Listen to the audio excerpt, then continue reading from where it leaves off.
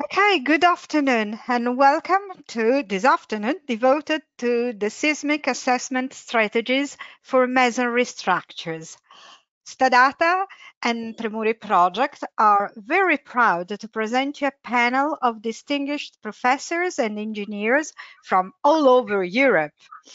So I would like to thank them all for having wanted to share today with us their interesting lectures and case studies. I would like also to mention our distributors that have worked this month along side by side with us to let you all be here today. So thank you to Ingwer for Switzerland and Austria, Technosoft, the Netherlands, IDISTI, Slovenia, Croatia, Bosnia and Serbia, ErgoCAD, Greece and Cyprus, and Simões for Portugal.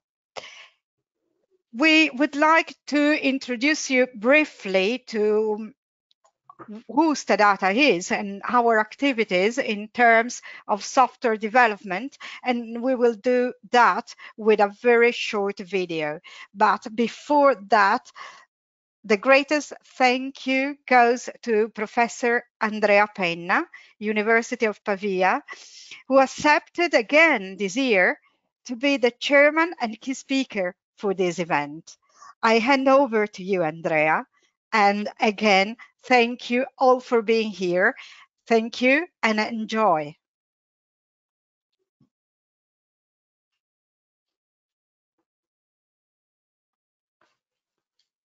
S.T.A data was founded in 1983 by Adriano Castagnone, civil and structural engineer since 1978, and pioneer of scientific software for structural engineering. The company was born to provide civil engineering services and consulting. We have always had a particular interest in the evolving sector of IT, foreseeing the enormous opportunity of applying it in design and computation.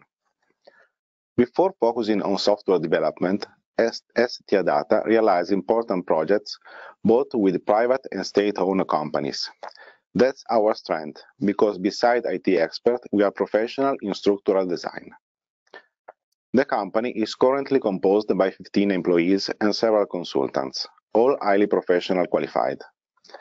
Thanks to the continuous development of work and collaboration with the university and professional world, it is always able to offer advanced and constant updates to its customers. Application S.T.A data allows you to face everyday work with simplicity and effectiveness. The company goal does not end with the search of new IT solutions. The offer of S.T.A data includes support, training and consulting services, including individual projects, so that the professionals are immediately operational. Thanks to the technical expertise and the state-of-the-art solution, S.T.A data is a solution to the real problems of designers.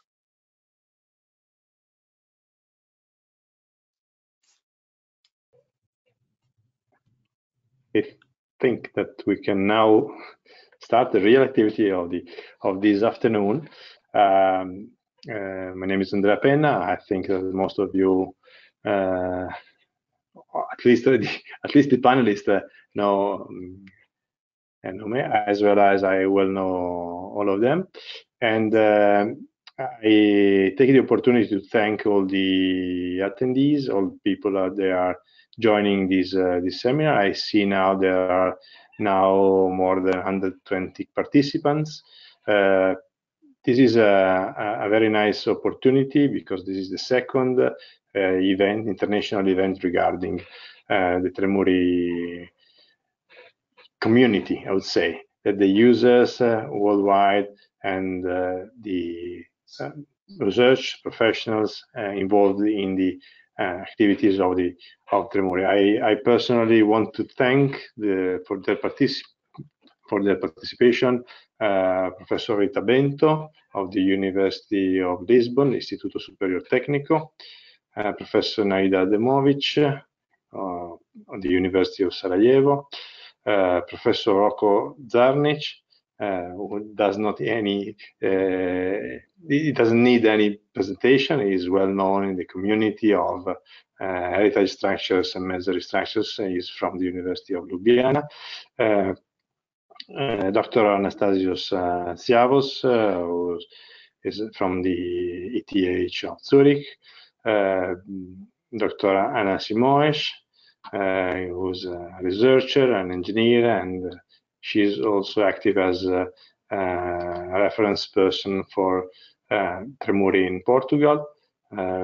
Mr. Papadopoulos, Georgios Papadopoulos, who is also a PhD student of the Aristotle University in Thessaloniki, Dr. Jacopo Scacco, Dr. Stiliano Scaglioras, and Mr. Marco Tondelli, that I well know more than the others, as they were working with me in the past. Now, Dr. Scaglioras is a researcher at the European Center, Joint Research Center in Ispra, whereas Marco Tondelli is active as a consultant in the field of structural and seismic engineering by the company S.T.A. Sorry, Seismic 360.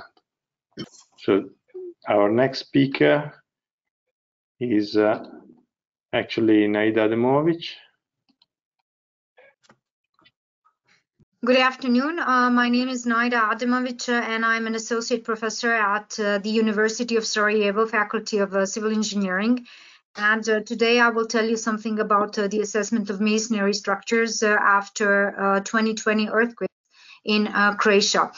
Before I start with the presentation, I would like to devote this presentation to Dalibor Radonic, who was the owner and the project manager of Project 2, a person who actually gathered all of us together to work on the field of reconstruction and restoration of existing buildings after the earthquakes that hit Croatia in 2020. I do have to say that on behalf of myself and all of my colleagues that we are grateful to Dalibor and we were proud that he actually chose us to be a part of his team. As you can see in the map, several of the companies are of course from Croatia. There are two companies from Italy and one company from Bosnia and Herzegovina. This is the composition of our team that worked on the reconstruction and rehabilitation of the buildings that were exposed to earthquake activities in the year of 2020 in Croatia, basically in Zagreb and in Petrinja. How we were actually doing the things, we wanted to do our work according to the latest technologies and of course application of tools. And the idea is that we produce the most, I would say, designs of the highest qualities.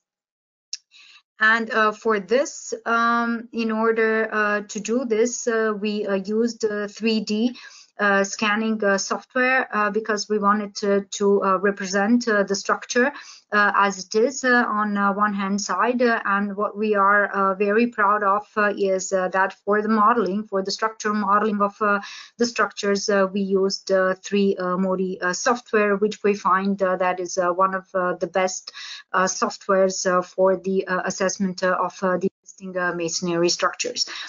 So basically, how we did our work is in the sense that, of course, first of all, we wanted to gather as much as information regarding the structure. So in this sense, the designs from the archive that we were able to gather, we gathered this information. The next step was, of course, the visual inspection of the structure after the earthquake, and in order to determine the level of the damages and, of course, the type of the damages. The next step was the production of the 3D point cloud and the building digital model. And then, of course, it was necessary to determine the structural and non-structural components of the buildings, which was part of the, of course, on-site investigation. During the on-site investigation, we wanted to determine, of course, the mechanical characteristics of the material, because this is one of the most important elements in the process, of course, of the modeling. So what we conducted flat jack tests and ambient vibration tests in order to determine the eigen frequencies and the eigen modes. Of course, in order to proceed with the recommendations of the Eurocode, first of all, we conducted the verification of the vertical loads, and then we conducted the model analysis. And in order to see, of course, the behavior of the structure, then a pushover analysis was conducted in X and Y direction. The further step was, of course, the check of the local mechanism verification, and on the basis of these calculations, of course, then we decided if there was a need for strengthening methods. Every time we suggested several strengthening procedures, and of course, then we conducted the comparison of these scenarios, these methods, and then we decided actually which strengthening method was the best for each individual, we would say, case study. So the case study that I'm going to show you very briefly is a building which is located in the street Ribljak 44 in Zagreb. And what is very interesting for this structure is that the structure was constructed in 1903. But as well, it is important to state that from that period, several reconstruction of this building took place. As you can see on this picture here, it is actually this yellow building. What is important to mention is that this building is located in the protection in the area of protection of cultural property of Republika of Croatia, and it is actually in zone A of the city of Zagreb. So the first picture that you see actually the street facade, and on the others, on the other picture, you see the structure, which is basically from the other side. And what you can actually notice is that there are some reconstructions that took place, and these are steel, of course, steel columns that you can see on the picture. So first of all, it was necessary to conduct the laser scanning and detailed inspection of the site. So from this figure, you see our Dalibor doing the measurements, and of course the preparation for laser scanning that was conducted. The results of the laser scanning is, of course, the building digital model, which you can see in this picture. This was very important because, as I already mentioned, there were several reconstruction and changes to the design of the buildings. So we wanted to exactly have the right geometry of the building in order for our model to be as realistic as the structure is. So the 3D vector digital model of the existing building with the cross sections is presented in this slide. Then, as I already mentioned, it was necessary to gather, of course, all the information from the archives that was available on the left side of the slide. You can see the original design from 1901, and at the bottom in red color, what is actually marked is the walls that were demolished, and on the right hand side you have actually the new walls and the new parts of the structure were constructed. What was as well necessary is, of course, to determine the material from which the structure was constructed. As we all know, masonry constructions can be constructed of various masonry elements, and in this specific case, these were solid, we would say solid bricks for this area. And what is as well very important is the time of construction of the buildings, because at that time we can connect this, of course, with the valid construction technical regulations, and basically we know what kind of design was done at that time. And during the in situ investigation, it was as well necessary to determine the position and, of course, the distance between the timber beams that were located on that were actually creating a slab of this structure. The next step was a very detailed visual inspection and the determination of the damage.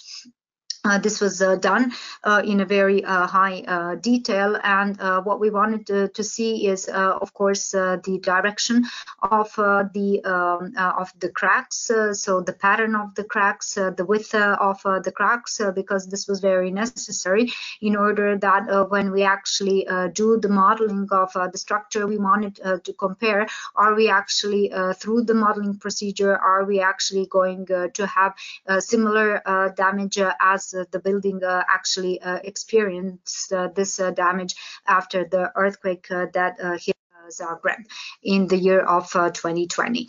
So on this slide, you can as well see this is the level of the first floor. You can see, of course, the description of the damages, and on the right hand side, you can see the measurement, of course, of the cracks in one of the walls. And what is very interesting is that these were shear walls, and this was actually confirmed in the modeling in 3 muri, which is presented with the picture on the at the right hand side of the slide.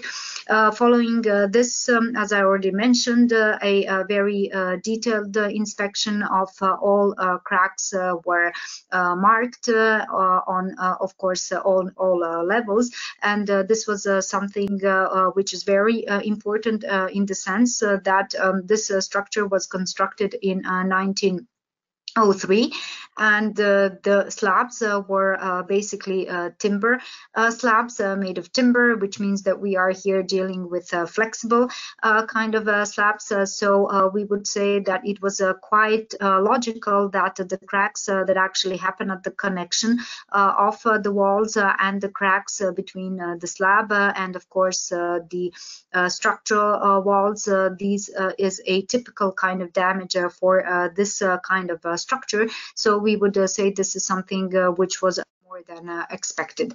The next step we wanted to determine, of course, for the verification and validation of our model, we wanted to determine the characteristics of the material. So what we conducted a single and double flat jack test, which you can see on this slide, in order to determine, of course, the compressive strength of masonry on one hand side, and on the other hand side, the modulus of elasticity.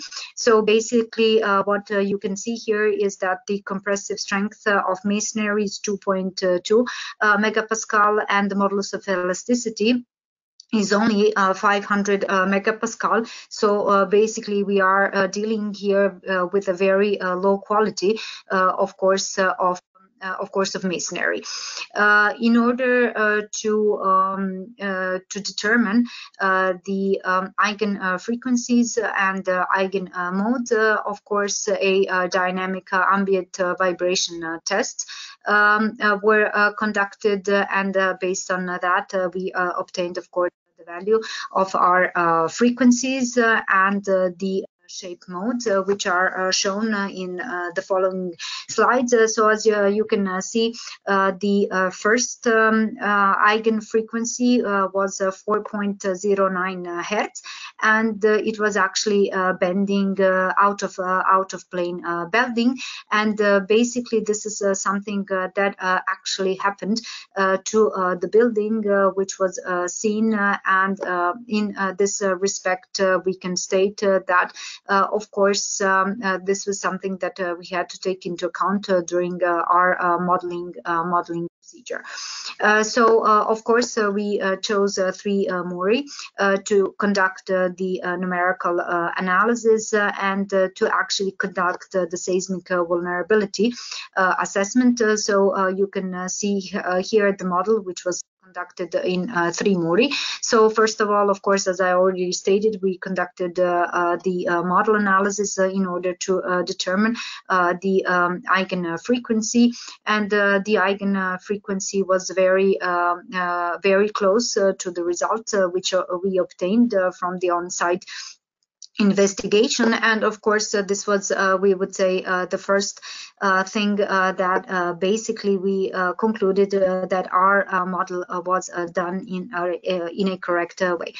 Then of course we conducted the pushover analysis in X and Y direction, and what is important to mention, of course, we took into account the PGA of the actual earthquake that hit Zagreb in the year of 2020. And as you can see, of course, there are some of the elements in the X and Y direction, of course, which are in red, meaning that these analyses were not satisfied. So the idea was, of course, to conduct some kind of a strengthening, procedure. So once again, here you can see the pushover analysis in X and of course in Y direction, and then of course we decided that some kind of strengthening solution has to be conducted. So first of all, the idea was to strengthen the structure with steel frames and with FRCM on the ground floor and on the first floor, where basically you can see the plans of the ground floor and of course of the first floor, and you can see down the characteristics of the FRCM that we used. And in the middle, you can see the steel frames that we actually formed in certain parts of the building in order to strengthen the structure. What is important to state here is that in this situation, what we wanted to do is, because we are here talking about flexible, of course, about flexible slab. So in order, we decided that our first solution was actually to strengthen the slab with the overlapped wooden planks, which you can see on the right, right hand side, and of course you see the position of the steel frames, which were located in certain openings and of course in certain walls. Of course, in the same sense, we conducted the pushover analysis in X and in Y direction. And as you can see, after conducting this kind of strengthening procedure, we satisfied all the calculations had a satisfactory, of course, result. However, then we wanted to try and to see actually what would be the results if we changed a bit the strengthening method. And again, as you can see, we kept the FRCM and the steel frames. However, we have eliminated one of the steel frames from one of the walls. And what was interesting as well in this situation, we said, okay, let us actually change the slab and use the concrete topping, even though we knew that this was this is something that should be, in the sense, of course, prevented for the reconstruction of the existing historical buildings, because the best issue would be, of course, to strengthen the structure with the wooden planks and to keep the behavior of the structure exposed to earthquake action as it before. So basically, of course, again, we conducted the analysis, the pushover analysis in X and Y direction.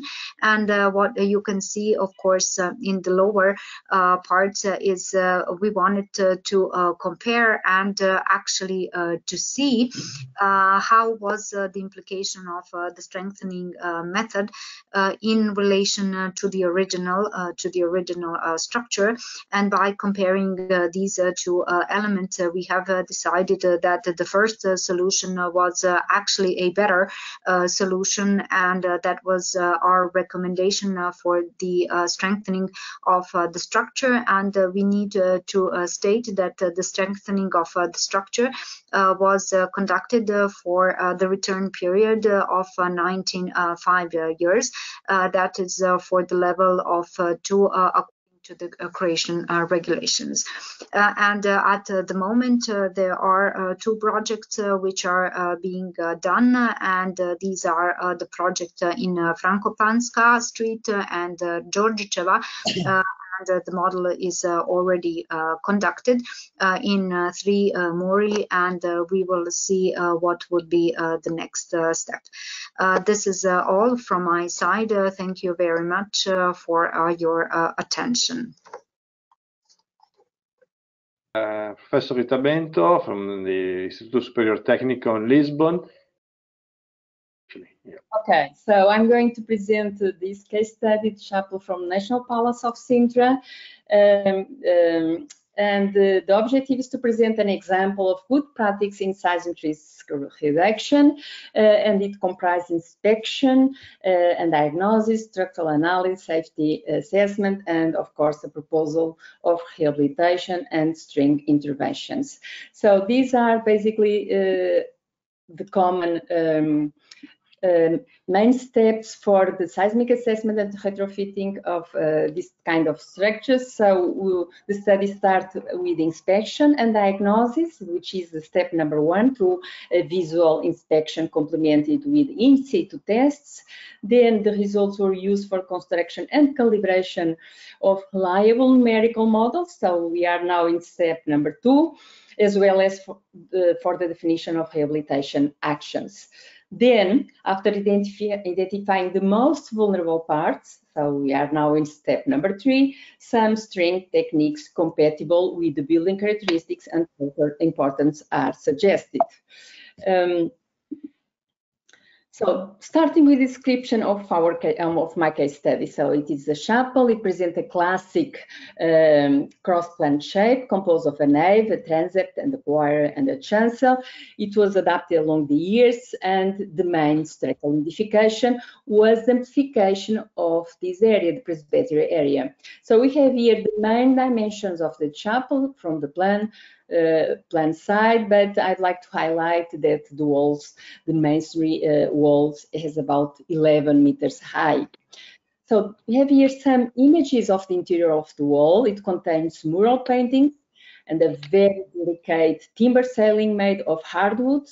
The roof is of timber elements, and they are supported on about 70 to 90 thick cobblestone masonry, and with some stone works at the corners of the chapel. You can see even that you have here a masonry arch which divides the space between the quarry and the chancel, and it supports the ceiling and of this later space. You can see that there are, from the beginning, there are some in fact, two different. You can see from the image one steel tie roads in order that were introduced in order to somehow avoid the out of plane behavior of the walls.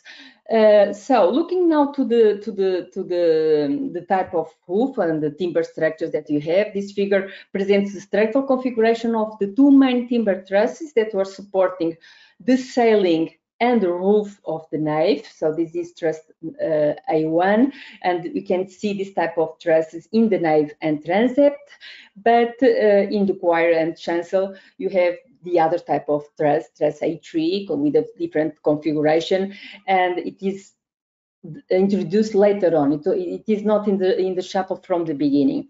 So the older trusses, as you can see here, the truss A1, are not self-supporting and thus impose important horizontal out-of-plane forces to the structural walls of the chapel. And in this image you can see, I think mainly from this image, you can see very well the out-of-plane behavior of the wall. In fact, we found from the laser scanning that the wall from the chapel has a maximum out-of-plane of about 30 centimeters. In terms of inspection of diagnosis, you have performed different types of tests. In fact, we have two teams working in the chapel.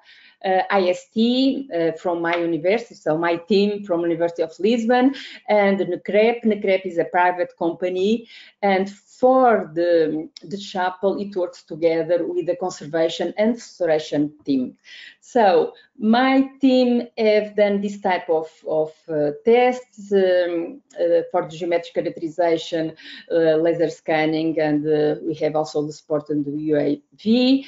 We have performed ground penetration radar tests, masonry samples collection, flat check tests, and ambient vibration tests. And the inspection, the CREP have been working with the timber structural elements characterization and study of the roof. And the work done included the opening of survey windows from the outside, as you can see here, but also from the inside of the chapel.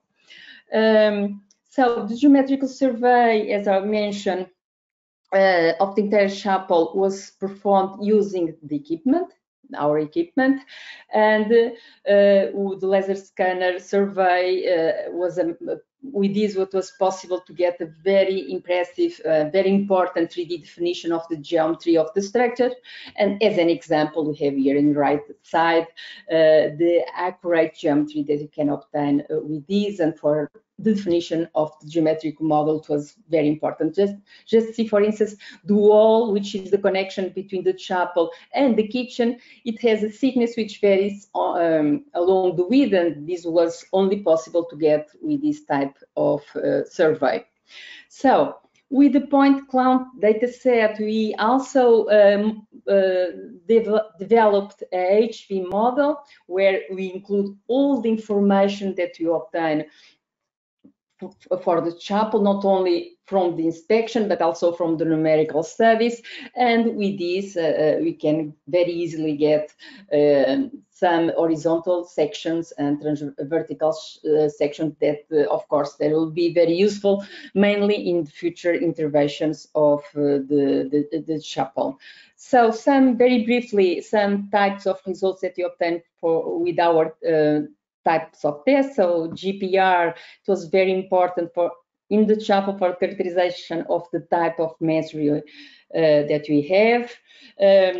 The sample connection identified by S in this 3D representation allows us to know that we have a significant percentage of voids in our masonry of our chapel. The flat check test identified by F allows us to understand from the inspection window the quality of the mortar, but to estimate some of the characteristics important for characterization of the masonry. And of course, the ambient vibration tests were crucial for the numerical calibration.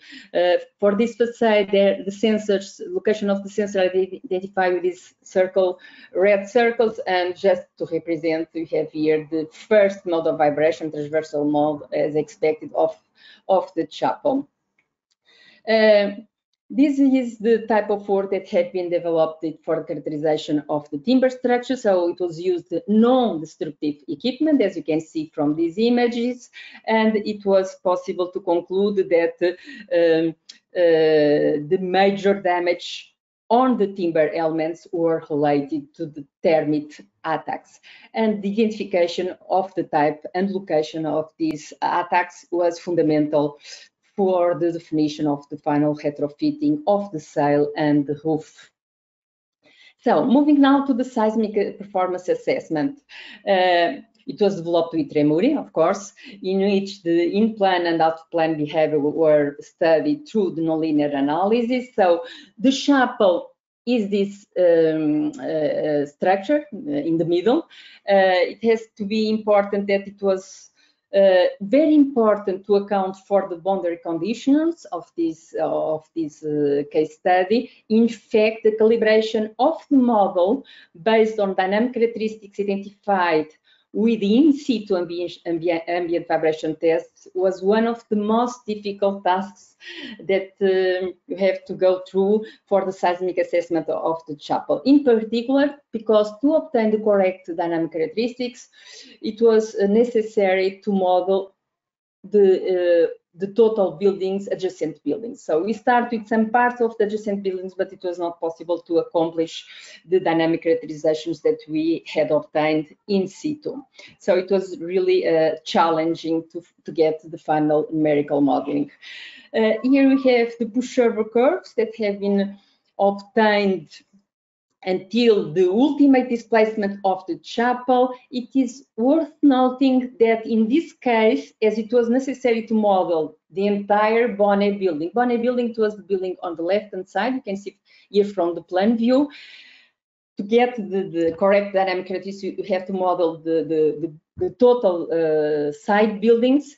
And as this building is much more vulnerable than the chapel, the ultimate displacement of these pushover curves do not correspond to the typical 20% decay, because whenever the first critical element of the chapel occur, and we can this way consider that you have reached the collapse, the Bonnet building, the other building was completely already with a significant number of elements that have already collapsed.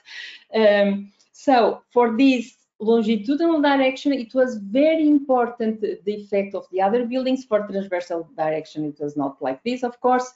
And you can see that you have for the Y direction, completely different behavior with much lower values of the maximum capacity in terms of shear, maximum resistance, and much smaller capacity of the formation of our structure.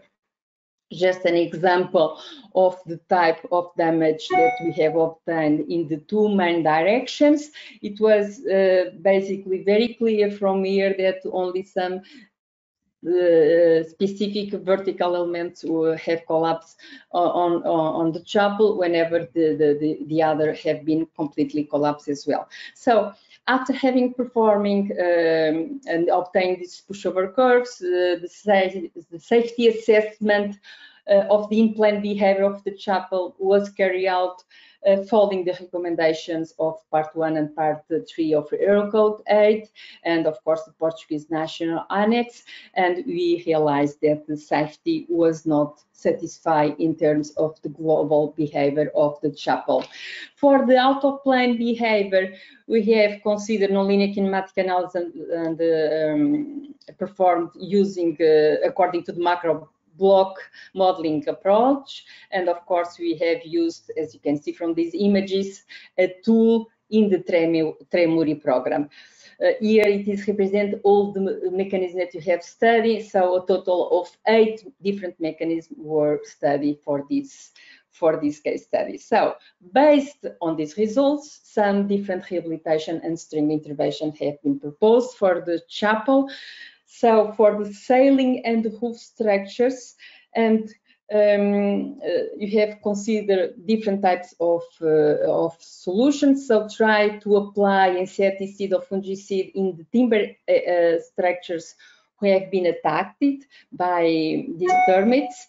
We have considered also some new structures disconnect from the existing one in order to improve the behavior of the roof, and it was include some OSB boards in order to increase the incline stiffness of these structures, and new connections between the roof structures and masonry walls. Of course, these are rather important also to improve the local behavior of the chapel.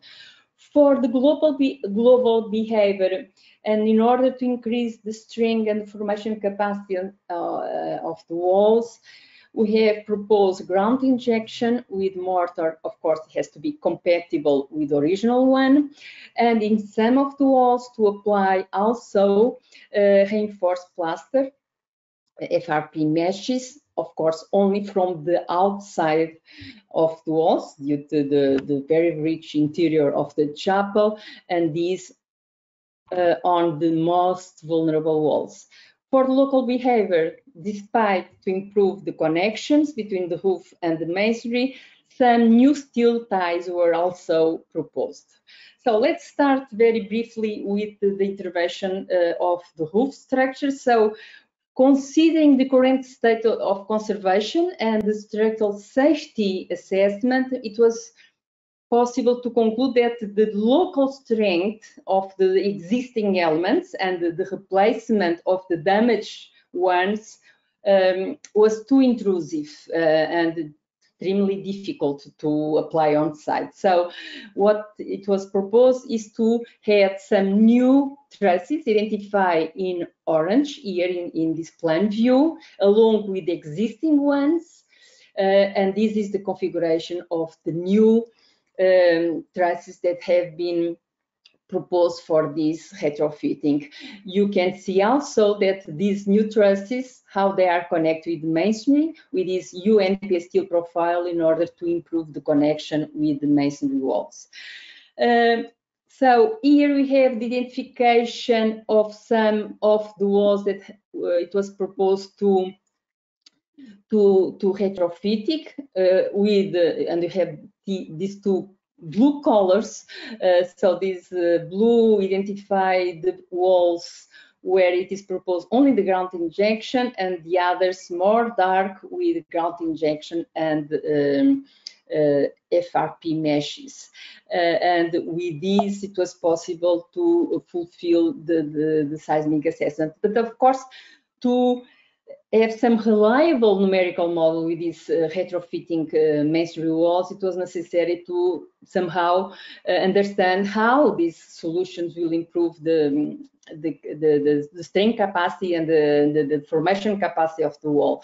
So we have no information about that. So we decided to do some laboratory tests for different types of retrofitting, only with ground injection, and different types of meshes or only meshes, and we managed to obtain the results that then you have used in our numerical modeling. So the results of these laboratory tests, the first one, let's say the preliminary ones, have been already published in this publication, and we hope very soon to have another publication with much more results of this study.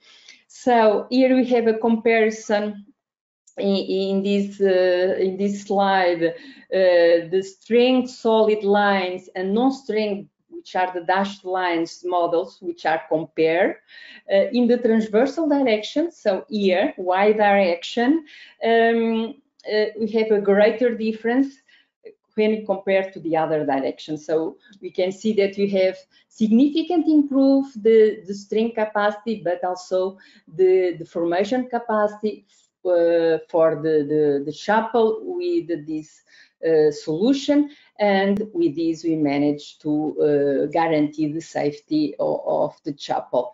In terms of out-of-plane behavior, basically what was proposed is to confirm in situ the proper work of functioning of the existing tie roads, T1 and T2, and to have 2 more tie roads in order to avoid the out-of-plane behavior of some of the masonry walls of the chapel. And basically that's all, just to highlight the importance in these studies, the importance of the first step related to inspection and diagnosis activities, crucial for then the calibration of our numerical models. And this, together with the structural safety assessment, are the only way where you can identify the most vulnerable parts of our structure, and then to propose the rehabilitation and the string intervention. This last paragraph basically is a summary of the type of interventions that I mentioned previously. And that's all. Thank you so much. I hope that this time you have listened until the end. Yes, sure. I really thank you, Professor Bento, for this really interesting and comprehensive case study. The case study is really a special one. I mean, it is a very unique case study, but also the work you have presented is really comprehensive, and somehow it is really a summary of what we should do every time when we can. I mean, in this case, you have a special case and probably special means as well for this. So, good afternoon, everybody. I'm really sorry for these technical problems, many software, many systems, and confusion. So today, I'm very happy to be with you. Some of you knows me, some not, but anyway, I am now, how to say, retired research active person. So I'm not teaching anymore, but now I'm doing what I like. And I was also engaged by one company from Zagreb, Planetaris, to help them in assessment of some cultural heritage. What I'm going to present you is some project which is in a relatively early stage. So please do not expect so fantastic data we listened in previous two, but I will more talk about my impression, how with the complex monuments we can have problems, what we can need, how Tremuri can help us. So I'm talking about a monumental building designed by Herman Bolle, known architect, who designed the monumental cemetery in Zagreb. And this building I'm talking about, next slide please, is the building which is actually mortuary, you'll see, but quite sad kind of building, but very interesting as a structural one. So I will give a little bit insight on history of structural alternations, because from its erection 1884-86, it was alternated regarding to some historic needs, and what made the changes in structural properties. Then I will talk a little bit of challenges of Tremuri modeling regarding this rather complex structural characteristics of building. I have a little suggestions for minor Tremuri upgrading, which maybe is already, but I didn't find it. And I have also some suggestions about the 3 new Tremuri structure elements based on my personal research history and my colleagues working on that. Next, please. So everybody knows that Zagreb is very earthquake-prone area. AG for 475 years is 0.26, what is underestimated, everybody agrees. And this area was hit by 2 strong earthquakes in last 140 years. 6.3 ml with epicenter in Zagreb was on 9 November 88. The building we are talking about today is something what was constructed after that earthquake. What we can see in original design, the well-known truth that if buildings were designed or constructed with quite amount of money in that time, they were very well constructed. My own experiences from Ljubljana, Slovenia, is that the best masonry buildings are from the late Austro-Hungarian period or the end of the 19th century, beginning of 20th century, and we can consider this building in the same category. Also, the architect and the builders had very good experiences gained from the recent earthquake, which was just few years before erecting this building. And so the last earthquake in Zagreb, 2020, again affected this building, but no visual damages outside were recorded, neither inside, very slight. I'm going to talk about that. Please, next slide. So that is just to get idea, a layout of this building with the cross sections. Well, it's just to get one impression, very monumental one. Please, next slide. And these are these typical internal cracks, which we can say slight to moderate on very expected places. There are some parts of building which were some openings or doors closed. And what is very known is nothing to talk about. And it's on the upper part of the lintels of windows, so nothing dramatic. Next, please. Next, please. Okay. And okay, we have also the digital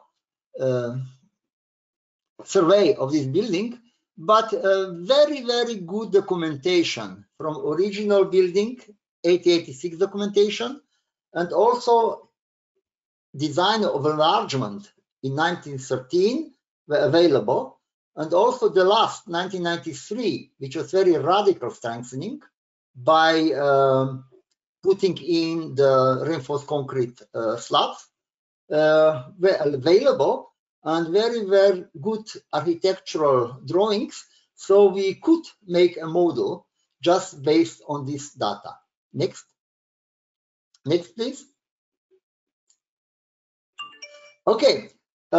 If just to here you can see in cross section what happened in years. The originally floors of the 1886 and 1913 were single direction timber structures with all these layers as usual. But on 1993, designers of strengthening decide to put reinforced concrete structure above it, just leaving the floors because the investor didn't want to damage the floors because there are some paintings, some decorations. So it's actually new building, new floor system atop the old floor system. So that is something what was the first question in modeling of this building. So until now, I don't really have answer. I just used for the current state the main reinforced concrete structure and the lower one just as a mass attached. Why? Because the direction of the new slabs are in perpendicular direction than the old one. So it would be maybe for Tremuri a future challenge to see how to make a double floor possible, or if somebody knows how to do, I would be very grateful. Next, please. So these are I just made a little bit a model is ready so that you get a little bit impression, and that is the model of the original building 1886. So the next, please. The next. And in after the First World War, they added the part which you see in different color, and that is today's current situation with reinforced concrete slabs and beams. But also we are going to make intermediate system analysis where the configuration of walls is a sphere, but with only wooden floors. So we'll have actually 3 models, plus one from 1934, where they removed some walls and then added again. So it's quite interesting game to play with. Next one. Currently, I cannot show you the results because the site investigations are in progress. But from the first information, the masonry used in 1886 was with far higher quality than the one in the adding 30, 40 years later. That's why I didn't want to make any calculation yet, because there's such a big difference. We have to find it, and then next time I hope I can deliver you more information. But okay, what we learned from this, some challenges. Well, modeling of unusual structural compositions as 2-ply, I call it 2-ply floor, I don't know, 2-level floor, with alternate direction of load-bearing beams. It's, for me, I don't know how to cope with.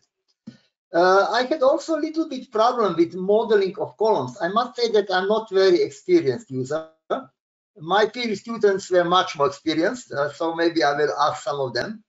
I am trying to do something because I have time now myself, and we'll see how it will go on. And also I found that from my side, who am early user, the online help support is quite, in some cases, weak, especially when I want to integrate the roof structure frames. They come some diagnosis which is not very clear, although I follow completely the manual. Also, quite weak online help support is for issues found out from model analysis and kinematic analysis. So I will dig in more and try to resolve, but it could be a little bit more work on these issues. Next one. So maybe on side of help to be a little bit more improved. Also, it would be good to slightly add something else, because very oftenly the timber floors are like it's here on this drawing. They're double planked, and planks are 1 inch. So, and I think it can contribute. So it's very easy for designers of to put in. It's a little thing. But then I have 2 other suggestions. Well, I was working about 15 years on the CLT testing, and also in one system which we developed together with the University of Zagreb, CLT frame with the laminated glass, which is very much load-bearing element. So maybe next slide. These 2 systems could be very well used, especially when you need to replace the inner partition walls and you are limited in dimension. Why? We found out that CLT, 3-ply CLT of typical 10 centimeters, have load-bearing capacity of the quite good masonry wall of 30 or even more centimeters. Technically, it's very easy, and if needed, I have quite a lot of data we did testing 15 years on this. So here in this reference, there are some things referred, so I would be happy if we can work on this. And also the recent one is published last year, year 2020. It's this element which can be very useful when we need to open some part in facade, but to be load bearing. So since all envelopes and hystericity curves are very similar to those of masonry but with much, much higher ductility, I think it can be maybe worthwhile to think about this initiative. I was talking with Sergio Lagomarsino because we've been together in one of projects, EU projects, Perpetuate. He said that he will come to me with this. I'm waiting for him. And maybe it could be especially in Zagreb. There are many buildings in the city center where partition walls are damaged. People are not happy to have some structural thing from the basement up, but they could accept something like the CLT. So maybe in future it can be a challenge. Next, please. So let me thank you for attention.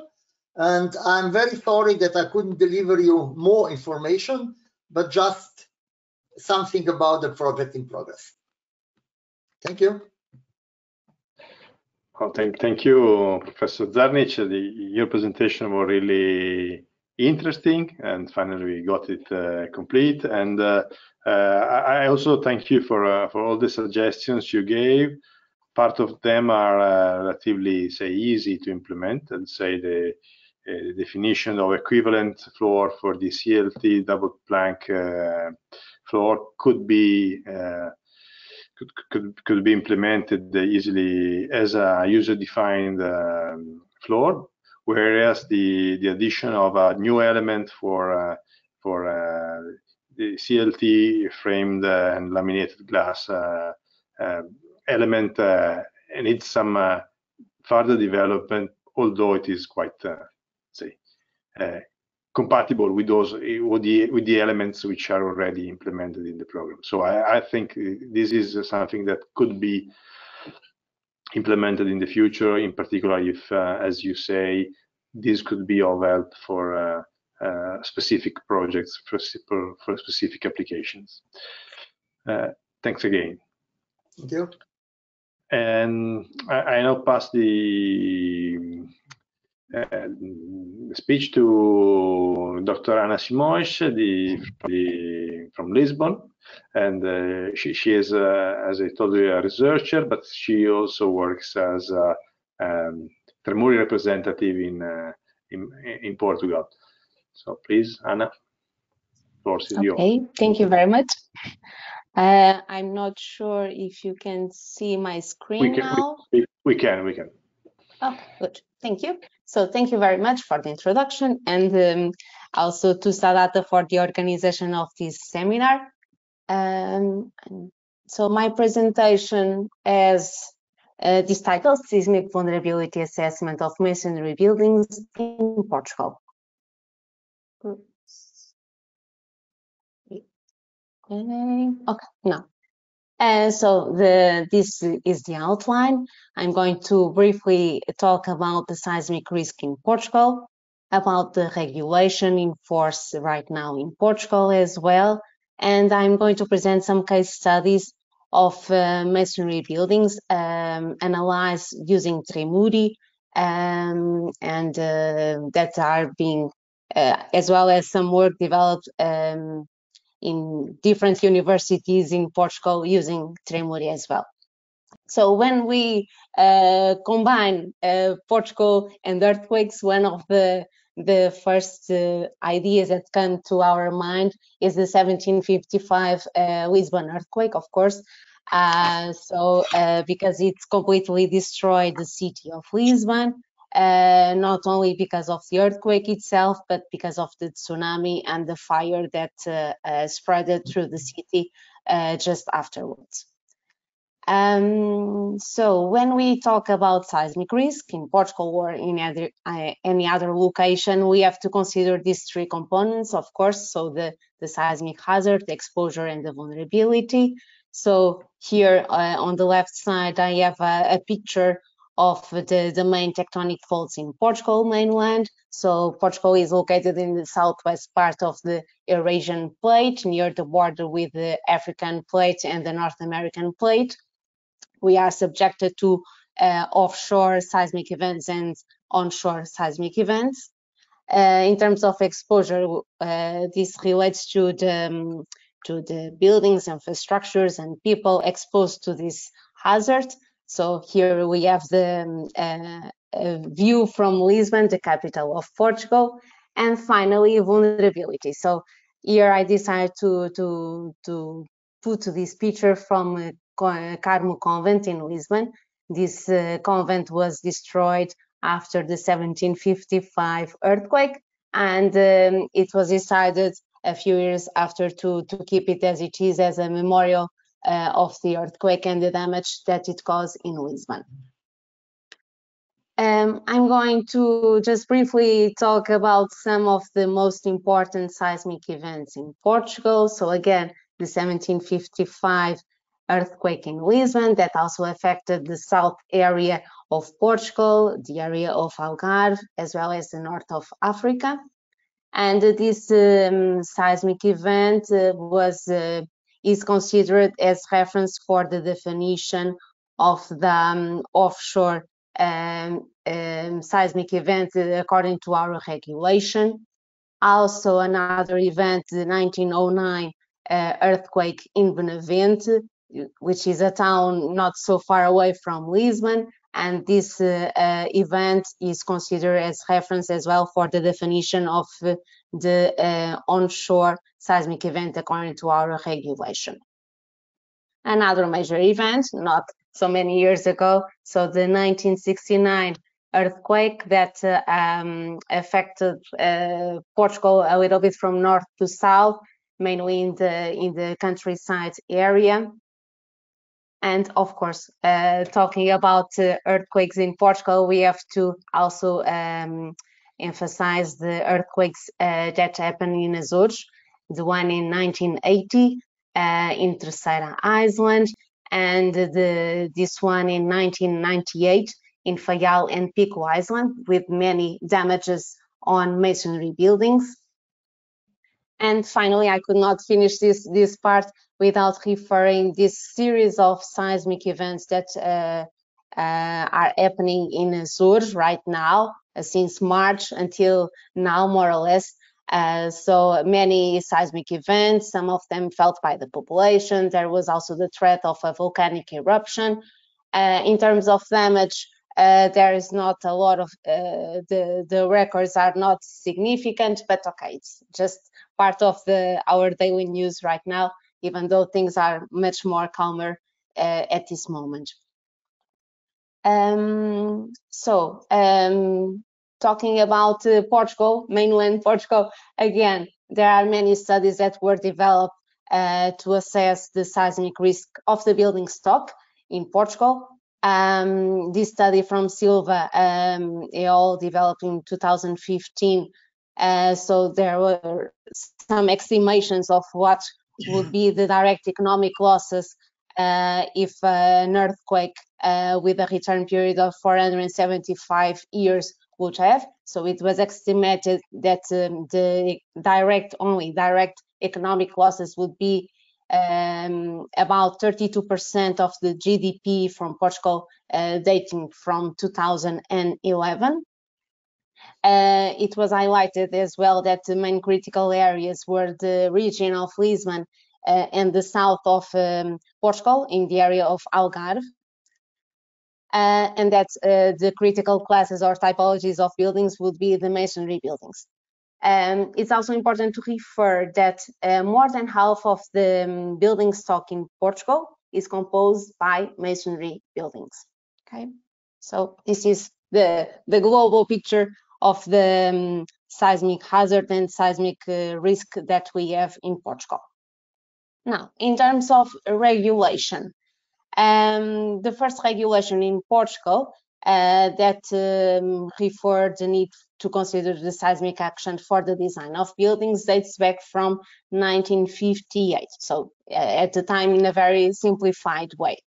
There were some revisions in 1961 and after in 1983 with a more sophisticated way to define, or more accurate way to define the seismic action and also the analysis methods. And this regulation from 1983 is still in use until these days. However, in 2019, we finally approved the application of the Eurocodes in Portugal as the design regulations for the design and the assessment of buildings.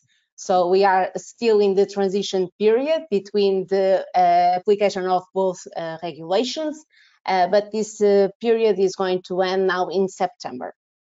So, but the point here is that until now, or before 2019, there was no legal requirements for the assessment of existing buildings in Portugal. And we have some special regulation for conservation works and rehabilitation works in existing buildings. But even that regulation, there was no consideration regarding the seismic safety of these buildings. So this is the scenario that we have in Portugal at the moment. So this after 2019, in 2020, S.T.A had a bigger representation in Portugal with the commercial collaboration with the commercial representation of Tremuri program made by me and in collaboration with Professor Rita Bento from Instituto Superior Técnico. Also because of the implementation of the Eurocodes as the codes in force in Portugal, a lot of training courses and seminars started to be presented in Portugal, exactly to transfer the knowledge that for many years has been developed inside the universities, but to transfer this knowledge for the industry, so the awareness start to increase. We can also refer that the work that we have been done together, have been doing together with the National Organization for Engineers and the National Organization for Technical Engineers, as well the training courses developed and promoted by Fundec, the Advanced Training Association from Instituto Superior Técnico. And I'm also happy to say that Tremuri is right now being used in many universities from north to south in Portugal, that they are highlighted here in this map. So Tremuri is being used in terms of PhD and master thesis research works, final reports from courses, also some publications in terms of national, international journals and conference proceedings. So Tremuri is being used as a tool for the seismic assessment of existing buildings and especially masonry buildings, of course. So I'm going to present now some case studies that have been developed in the last years using Tremuri. The work that has been developed in the Instituto Superior Técnico. So I'm going to start with showing this work that was developed by Helena Meirelles in her PhD research work that addresses the seismic behavior of Pombalino buildings in Lisbon. So Pombalino buildings are masonry buildings that were built in Lisbon after the 1755 earthquake. So these buildings, they have these specific features that characterize their better behavior in terms of seismic action, or at least they were designed with some seismic measures in mind. For example, we have these characteristic interior walls that are defined by a truss timber structure that was then infilled with masonry. And during the PhD work, a very significant experimental campaign was developed exactly to characterize the behavior of this type of walls. And it was also developed a macro element model for the modeling of this type of walls in Tremuri, but in the research version of Tremuri.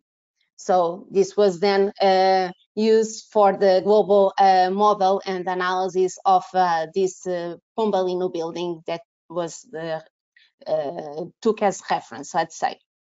What I can refer now is that we are at the moment developing some work in order to define which parameters can be considered for the modeling of this type of walls, these Pombalino frontal walls, but using Tremuri in the commercial version. So we are calibrating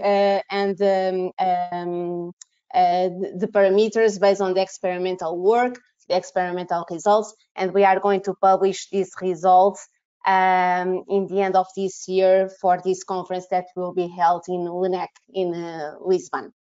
So something to watch. Another case study is the work that I developed during my research work for my PhD thesis, together with Professor Rita Bento, Professor Sérgio Lago Marcino, and Professor Serena Catri, and Professor Paulo Lourenço. So, well, this work addressed the seismic behavior of Galeiro buildings as well in Lisbon. So these buildings were built after the Pombalino period of construction, and these buildings have, in general, a worse behavior in terms of seismic performance. So that's why we found it was important to address them and see effectively their behavior. A lot of work was done in terms of the global behavior of the buildings, also using Tremuri, the local behavior of the walls, also in terms of analysis of uncertainties, aleatory, epistemic. So the final aim was the definition of fragility curves for this specific typology of buildings. Another work that I'm also happy to present is the work done by Jelena Milosevic, also for her PhD thesis, related with the assessment of mixed masonry reinforced concrete buildings in Lisbon. So these buildings preceded the reinforced concrete structures. Again, here Tremuri was used for the modeling and assessment of different prototypes of buildings that are representative of this typology. Also, some uncertainties were addressed, and finally, the fragility curves representative of these buildings were derived.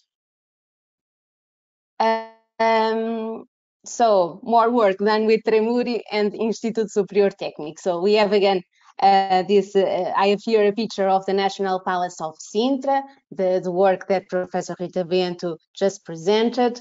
I would also like to refer that right now there are some studies that are also undergoing regarding Montserrat Palace in Sintra, also using Tremuri for its assessment in terms of seismic vulnerability. Okay. Now, I would also like to bring case studies from other universities. I know that I'm already on top of the time, but I would like to highlight this work developed at the University of Aveiro.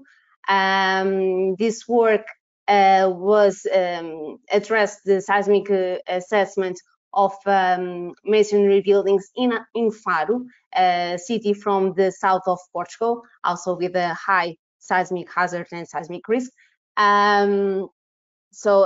This work is very interesting because it addresses the behavior of the masonry buildings, but considering the effect of the aggregate. So it's one of the, let's say, research gaps or a topic that is under a lot of development right now to see how to tackle this type of issue. So it's a work that it's very interesting, and again, it was developed with Tremuri. Another case study, also from University of Aveiro, this regarding the assessment of masonry buildings in Azores Islands. So 2 different prototypes of buildings, also representative of the buildings in Faial Island. So a huge characterization was done, and also some strengthening techniques were addressed and evaluated to see their effectiveness. So, well, I'm going to conclude. So the idea with this presentation was exactly to bring an overview of the seismic vulnerability assessment of buildings in Portugal, and also the research work that has been done in the academia in the last years. There's a lot of information available and can be used as a reference by the industry when dealing with this type of problems. So thank you very much. Thank you, Dr. Simões. Your presentation was really interesting, also because you show a set of different case studies, different types of masonry, different application, also in terms of reinforcement. I mean, the strengthening techniques you have presented are really interesting, and also the versatility, the capacity of Tremori to be suitable for different type of masonry structures and mixed structures together with masonry, timber, and concrete. This is really very interesting, and also together with the previous presentation, it helps in understanding the capabilities that through the years have been developed within the commercial version of the program and in the research version of the program. The research version of the program needs to be a few years ahead with respect to what is implemented in the commercial version. This is necessarily this way, and but then it works so that the things that are already developed and tested in the research version then now come into the commercial one. Thanks again. I now leave the floor to Dr. Anastasios Tsiavos. He's Greek, but he's speaking from Switzerland. Dr. Tsiavos is lecturer at the ETH in Zurich, and he is going to present a talk with title Synergetic Design, Assessment and Retrofitting Approach for Sustainable and Resilient Communities. Please, Anastasios. So thank you very much for this honor of inviting me in this very interesting session. Are you all able to see my screen? We see. So you can see my yeah, we can see everything. Okay. Fantastic. So thank you very much, Professor Penna, for this invitation, and S.T.A. So good afternoon from Zurich here at ETH. The topic of my today's presentation is going to be about the synergetic design, assessment, and retrofitting approaches for sustainable and resilient communities.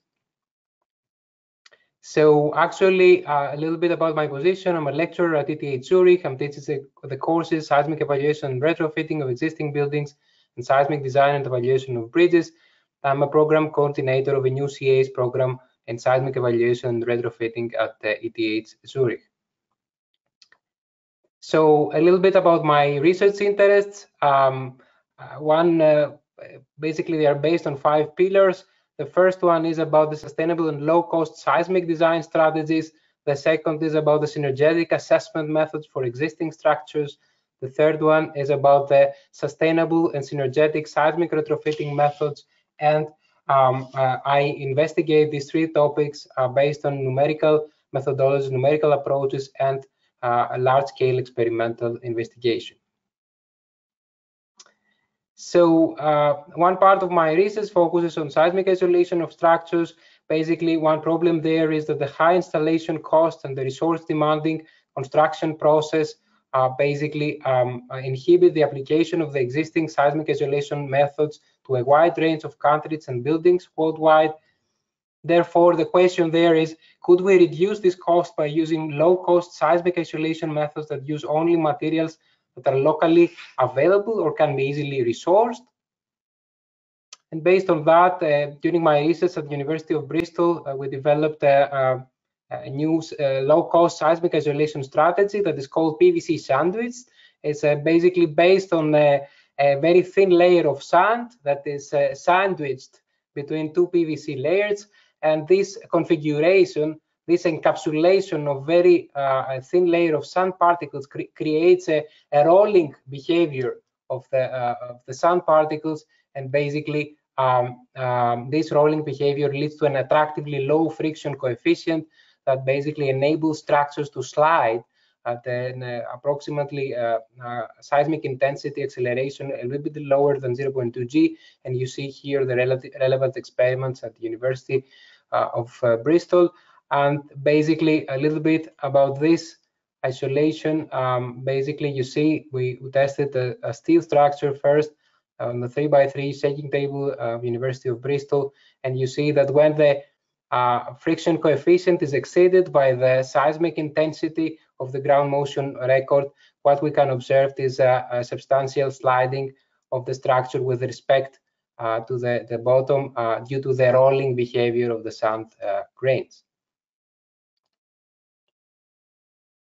We continued that research. We expanded it to masonry structures, and basically what we developed there is a low-cost hybrid seismic design solution, which basically is based on the activation of different seismic response mechanisms for different seismic hazard levels that our structures are exposed to. Basically, what we propose there is to protect the existing masonry building for the design hazard level using steel ties or steel wire mesh that basically prevent the out-of-plane failure, increase the strength capacity of the structure. And then for motions that exceed the seismic design hazard level, what we propose is the sliding fuse mechanism, a second response mechanism that is basically enables this sliding of the bottom of the structure with respect to the foundation due to this sandwich sand layer. And this combined mechanism leads to a seismic protection strategy for various seismic design hazard levels. And you see the application of this technique in an existing masonry structure, the attachment of the steel mesh that should be attached to the bottom and the top of the masonry wall, the steel ties, and basically the test that we did on the masonry structure. You see here large-scale test at the University of Bristol, and the response that is basically for high amplitude of accelerations is basically a sliding response due to this rolling behavior of the sand grains. But apart from that, a very major part of my current research focuses on the synergetic assessment and retrofitting strategies for existing buildings. So what is the motivation behind this work? That many buildings in Europe and worldwide do not comply with modern code provisions and are seismic code provisions that are at the same time energy deficient. The case is that the investment required for the retrofitting of these buildings cannot be easily justified in many cases based on the benefit obtained through the seismic risk reduction of these buildings, and several seismic design and retrofit solutions are characterized by substantial cost and high carbon emissions. So what we think is that there is a need for a holistic and synergetic approach in the design, assessment, and retrofitting of structures, considering their seismic behavior, their energy performance, and their carbon footprint. So what we proposed is first a holistic assessment tool that basically categorizes the behavior of the structure in three different aspects. The first one is what is called the compliance factor. Is currently implemented in the Swiss code provisions for the assessment of existing buildings, and it's a ratio of the seismic capacity of an existing structure over the seismic demand that would be needed for the design of a new structure in the same location. So basically, we talk usually when we deal with existing structure, we talk about values of this ratio lower than 1, and based on these values, we can categorize the behavior of the building in several classes that you see over here. This is one aspect of our assessment tool. The second aspect is the energy performance of the existing structure. There we divide the U value of an existing structure through the U value for a new structure, and basically what we propose is a similar categorization with respect to the corresponding energy performance of a new structure, and we can see how our structure compares with respect to the U value and the heating demand of the structure. And the last pillar of this assessment tool is the embodied carbon emissions of basically the retrofitting or the assessment technique, where we can assess what is the environmental impact of our retrofitting with respect to the CO2 equivalent per square meter. According to these classes, we can illustrate the energy behavior of the building at the current state, after also the implementation of a synergetic retrofitting strategy that you see with the gray line, and also after a low carbon synergetic retrofitting strategy in which this spidergram shows good behavior in three aspects at the same time: high rating in seismic behavior, high rating in carbon footprint, high rating in energy performance. This is our goal, to increase the behavior of the structure, not only in one aspect, but at three aspects at the same time. So what we try to do is simulate the behavior of a URM, unreinforced masonry case study building in Switzerland, located in Simões with the highest seismicity. And you see the building over here. Basically, it is a building that is seismically vulnerable based on the three-story building with weak floors, timber floors. And what we try to do is simulate this building with Remuri. And you see here the model of the building. We use the commercial version for the simulation of the in-plane seismic behavior of the building that you see over here in the model. And what we try to see by subjecting the building to a pushover analysis is, at least in plane with different load combination, we try to see what is the fundamental failure mechanism, what is the strength capacity, the displacement capacity of the building. We found these base shear values for different horizontal displacements. And of course, we illustrate here the first shear failure on this wall based on the concentration of stress in this wall due to the weak diaphragm function of the building. So in order to improve this efficiency of the building, we try to propose some solutions that actually can lead to the improvement of the current behavior of the building. And you see over here what we proposed is a solution that is based on the increased diaphragm retrofitting of the building with a low carbon concrete addition on the top that you see over here. Basically a concrete, the 6 centimeter thick concrete layer is added. The concrete is defined as low carbon because it consists of granulates from demolished buildings and recycled steel. And what we found out there is that this can effectively increase the shear capacity, the strength capacity of the building. As you see, the different diaphragm retrofitting solutions we tried vary from the timber retrofit case of the same thickness, let's say 6 centimeters, that leads to also some increase in the strength deformation of the building, strength capacity of the building. Then with the green line, and then with the red line, we see the red solution of the retrofitted building with a low carbon concrete that led to a substantial increase in the shear capacity of the building. And then we compare everything with a pure concrete solution, which means that we replace the timber beams with the concrete beams, and we see how what would be the shear displacement pushover curve of the building. And in that way, the commercial version has proved to be very efficient of simulating retrofitting solutions of varying materials and thicknesses. So the second solution that we proposed is that emerging from the fact that one big part of the energy behavior of the building depends on the walls and the heating losses due to due to the poor energy performance of the walls. And what we try to do there is propose a novel solution with timber beams that are infilled with bio-based materials, bio-based panels. We tried several bio-based solutions such as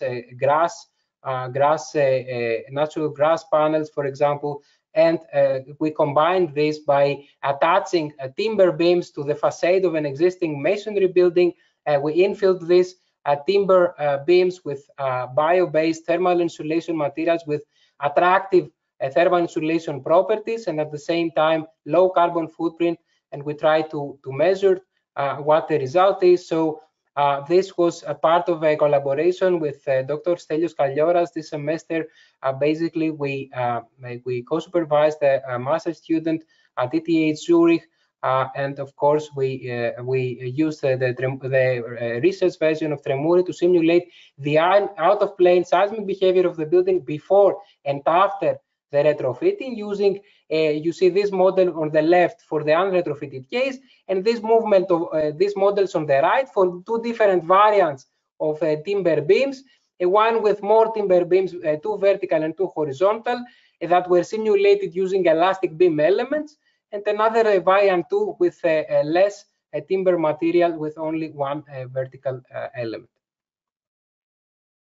And you see that by doing this, basically, what the result is that we managed to reduce the heating demand, and therefore the annual operational carbon emissions of the building substantially due to the use of the bio-based insulation, more than 20%, as you see over here, with both retrofitting variants. At the same time, due to the use of bio-based materials, we can achieve negative carbon footprint values. You see here the negative carbon footprint values for the two variants that basically create an attractive behavior in terms of environmental impact. And of course, the most important element, the improvement of the seismic response of the building out of plane due to the activation of these timber beams that we managed to model in Tremuri. And you see here the ground motion excitation, the displacement out of plane at the top for the unretrofitted case with the black line, and then the displacement that was reduced using the retrofitting timber beams using the two variants. You see the different evolution through time. We managed to reduce the displacement of the building. And if we view the results in terms of a Naida curve, by scaling the ground motion intensity and measuring the top displacement levels, we can see the substantial reduction of the maximum displacement of the facade of the wall, at least for the two retrofitting cases that were investigated in this study. And you see here the maximum displacements and the reduction due to the two different retrofitting cases with a red and the green line. So what are the conclusions of this work? Basically, what we presented here is a synergetic seismic and energy retrofitting strategy that leads to substantial improvement of the seismic and energy behavior of existing URM buildings using low carbon footprint materials. They presented a hybrid seismic design strategy can lead to the low cost and sustainable seismic protection of structures for various seismic hazard levels in developing and developed countries using materials that can be easily resourced. And this numerical simulation is the challenge in plane and out of plane seismic behavior of the URM buildings, critical for the assessment of the efficiency of the presented strategies. Tremuri was very efficient in capturing this in-plane and out-of-plane behavior in that sense, using the timber bags and the different diaphragm retrofitting strategies that I present. And as the end, my vision for civil engineering focuses on the development of performance objectives for our community subjected to climate change. There is also the energy crisis at the moment, deterioration processes and natural hazards, what we expect the people, the infrastructure, and the economy to do. Within this frame, the development of this sustainable design, assessment, and retrofitting strategies that are based on the state-of-the-art of engineering practices and computational techniques lays the foundation for the implementation of this multi-performance synergetic research approach.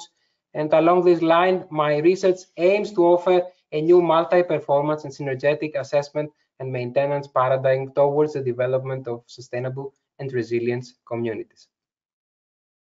And with that, I would like to thank you very much for your attention and for the honor of inviting me in this session.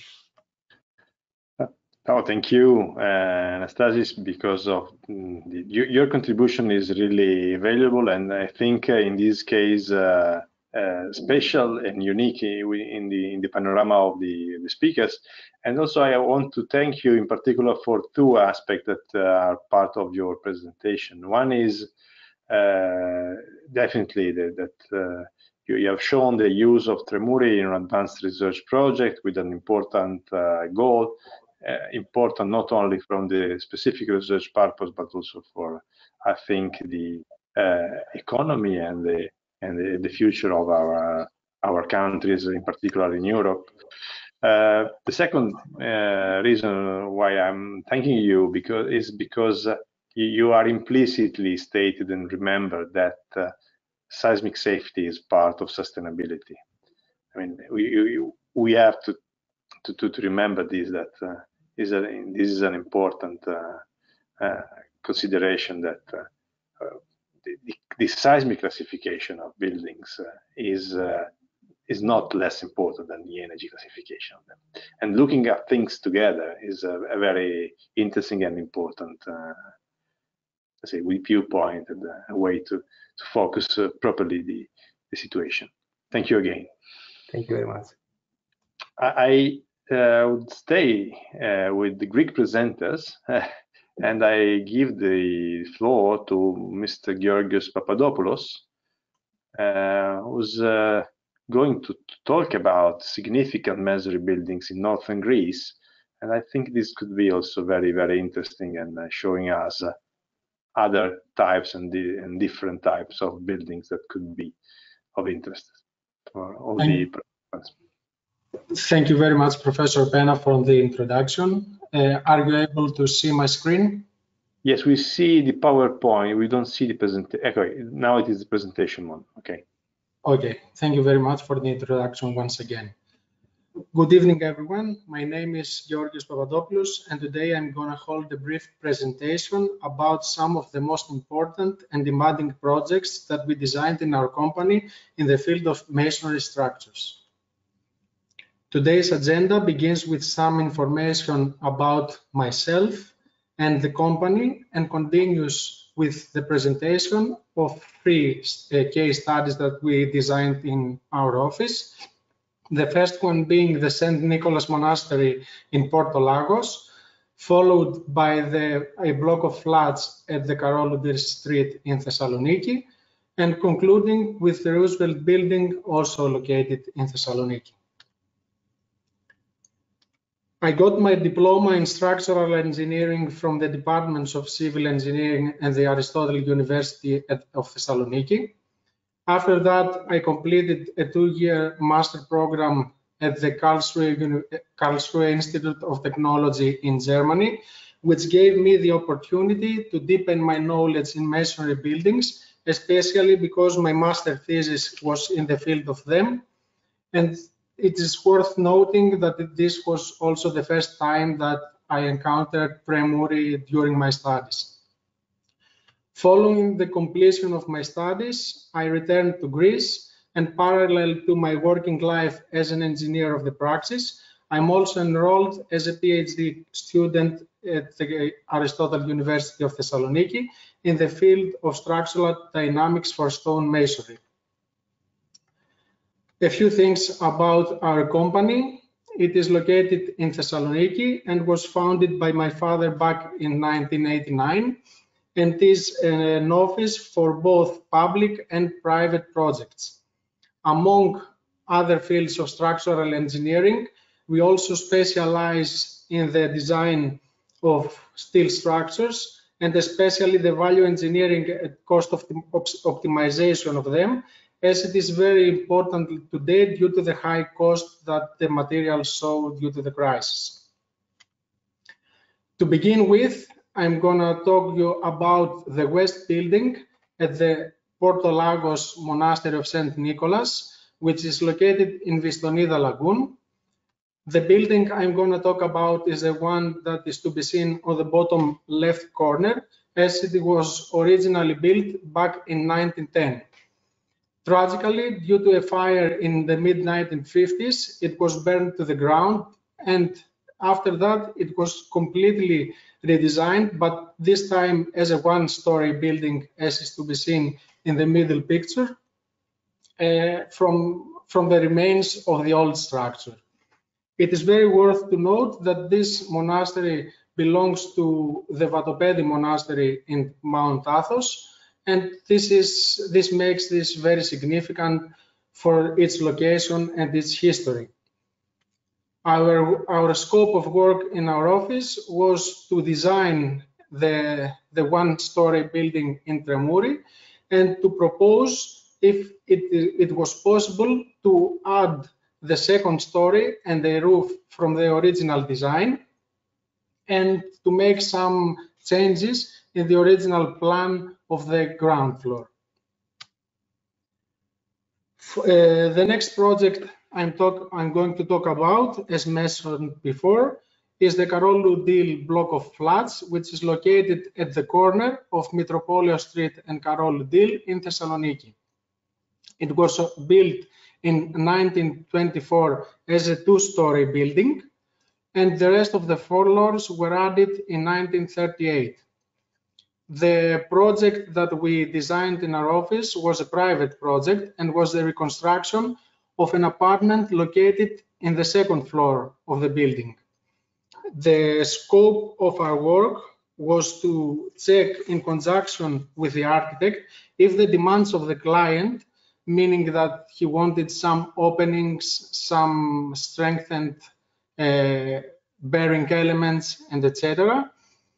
We tried to see if his demands were to be met. Due to this, we had, of course, to redesign the whole building and implement it in Tremuri. As you can see, it is a very demanding building, not only geometrically, but also because due to its history that it was built in different times, many materials and different materials and classes were used.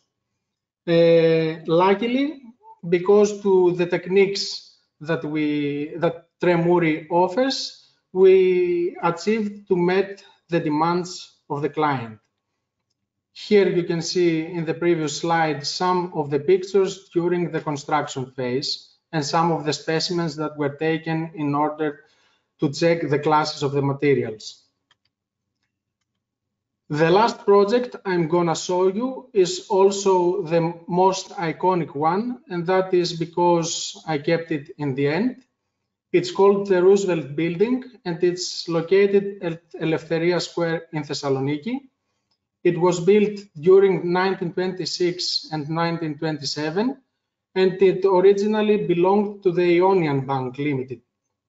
It is a very iconic building for Thessaloniki, and its use changed during the years. During the war, it was used as the headquarters of the army, and after that, the Ionian Bank was absorbed by Alpha Bank, and very recently the whole building was acquired by an individual. So I cannot reveal more about its future use, as it is the wish of the customer. The scope of our work was to model and analyze the whole building and propose a retrofitting program. The work is still in progress.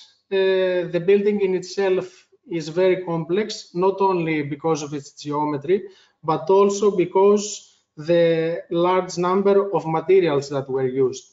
On the ground, on the basement, we see concrete blocks that go all the way to the second floor. The very peculiar thing is that these blocks made of concrete contain stone taken from rivers as aggravate, but also rough stones mixed with the cement, and there is no reinforcement to be seen. Continuing to the inner of the building, we can see the normal reinforced concrete elements, beams and columns. And it is very complex because, as you can see here with my pointer, there is an atrium.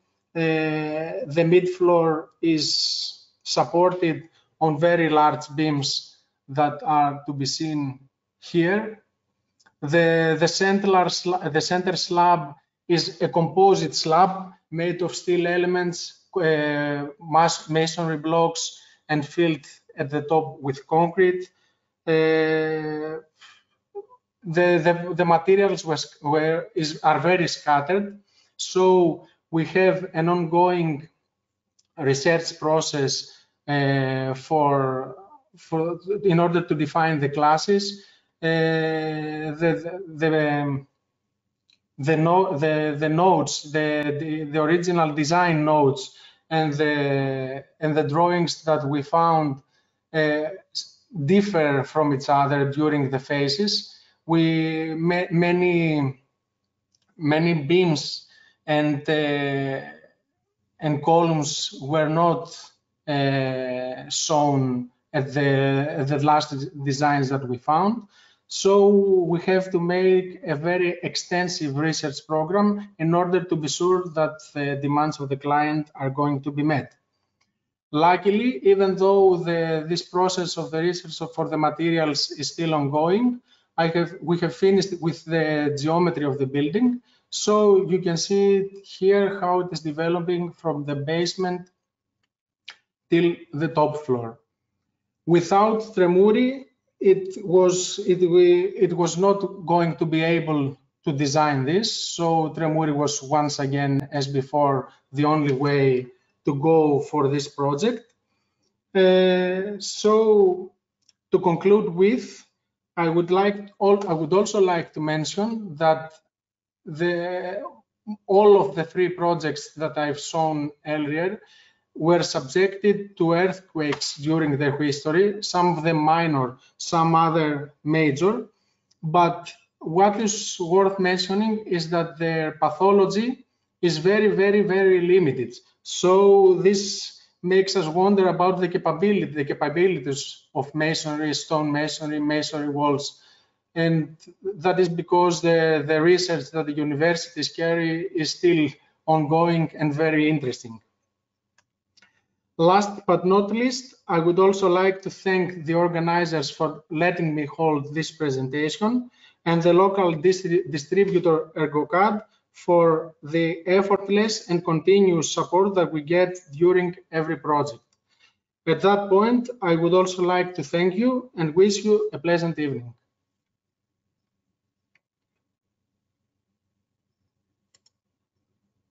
Thank you, Georgios. I think that everybody has appreciated very much all the different cases you have shown and the difficulties that have been solved in the issues that have been solved using Tremuri in all these specific cases.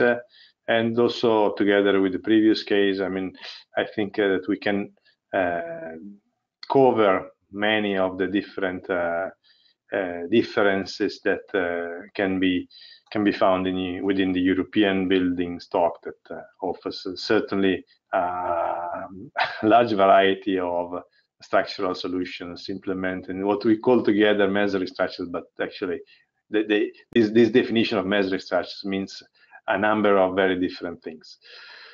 Thanks again. I think that now we have the intervention by Jacopo Scacco, just to interrupt the series of Greek presenters. Hello everyone, I am Jacopo Scacco. I am Ph.D. specialized in masonry structures, and now I am an analyst software in S.T.A. Today we will talk about the module arch that is present in Tremuri project. We will talk about it and its future updatings, and we will talk about the theories that are behind this module. Let me recall briefly what there is behind what is Tremuri project. It's an integrated software that allows a global analysis of the structure and a local analysis of the structural elements themselves. In particular, today we will talk about the module arch that is already present in Tremuri project and will be soon updated. Let me cite this proverb that should be Indian. I'm not sure about this. An arch never sleeps. And this, in my opinion, explains in few words the beauty of the structural element arch. Because for an arch, in order then it maintains its functionality, it's necessary that each element, each stones of the arch plays its role. The arch is able to sustain the external loads by an internal distribution that follow a path. This path is called the thrust line and is a polyline that connects each resultant point of the compressive force acting on each interface. So the arch is able to sustain external load only under compression. As I told you, we have already arch in Tremuri project, will be soon updated. It provides a wide range of features, tools, and possible analysis. I wanted to remark that it is possible to analyze arches with any different shape, and it is important, it will be possible to analyze the arch in its reinforced scenario and reinforced scenario with composite materials like FRP and TRM. Then the user can choose a wide range of analysis, starting from static analysis that basically provides the thrust line and much more, then we will see. And then we have cinematic analysis, where the main output is the collapse mechanism and its relative multiplier. But in this case, the analysis is provided both for static and seismic loads. Concerning the seismic loads, is also available a nonlinear cinematic analysis that put at disposition of the user the evolution of the collapse mechanism. I want to highlight that all the analyses are performed according to Eurocode 8 and the NETC Italian code. This presentation is done also for showing you which is the theory that is behind this module arch. The theory that is behind is the classic theory of limit analysis that Eyman found out was applicable also for masonry structures. Indeed, the problem of the arch that is only apparently a simple structure, the arch has been studied since centuries from scientists, architects, engineers, starting from Hooke, citing Coulomb, Mascheroni, Méry, until arriving to Eyman. Eyman stated that this classic theory of limit analysis that they were used to be applied to steel structure were also successfully applicable to masonry arches, only if some specific assumptions were ensured. What I mean, the masonry has no tensile strength, so it's a no-tension material. The compressive strength is considered unlimited. This what does it mean? It means that usually the level of compression of stresses on masonry structure is low compared to its compressive strength, so we can consider this unlimited. And then, this is important, the sliding failure does not occur. We don't consider sliding failures in arches. The first theorem of the classic static, the classic limit analysis is the safe theorem, or we can call it the static approach.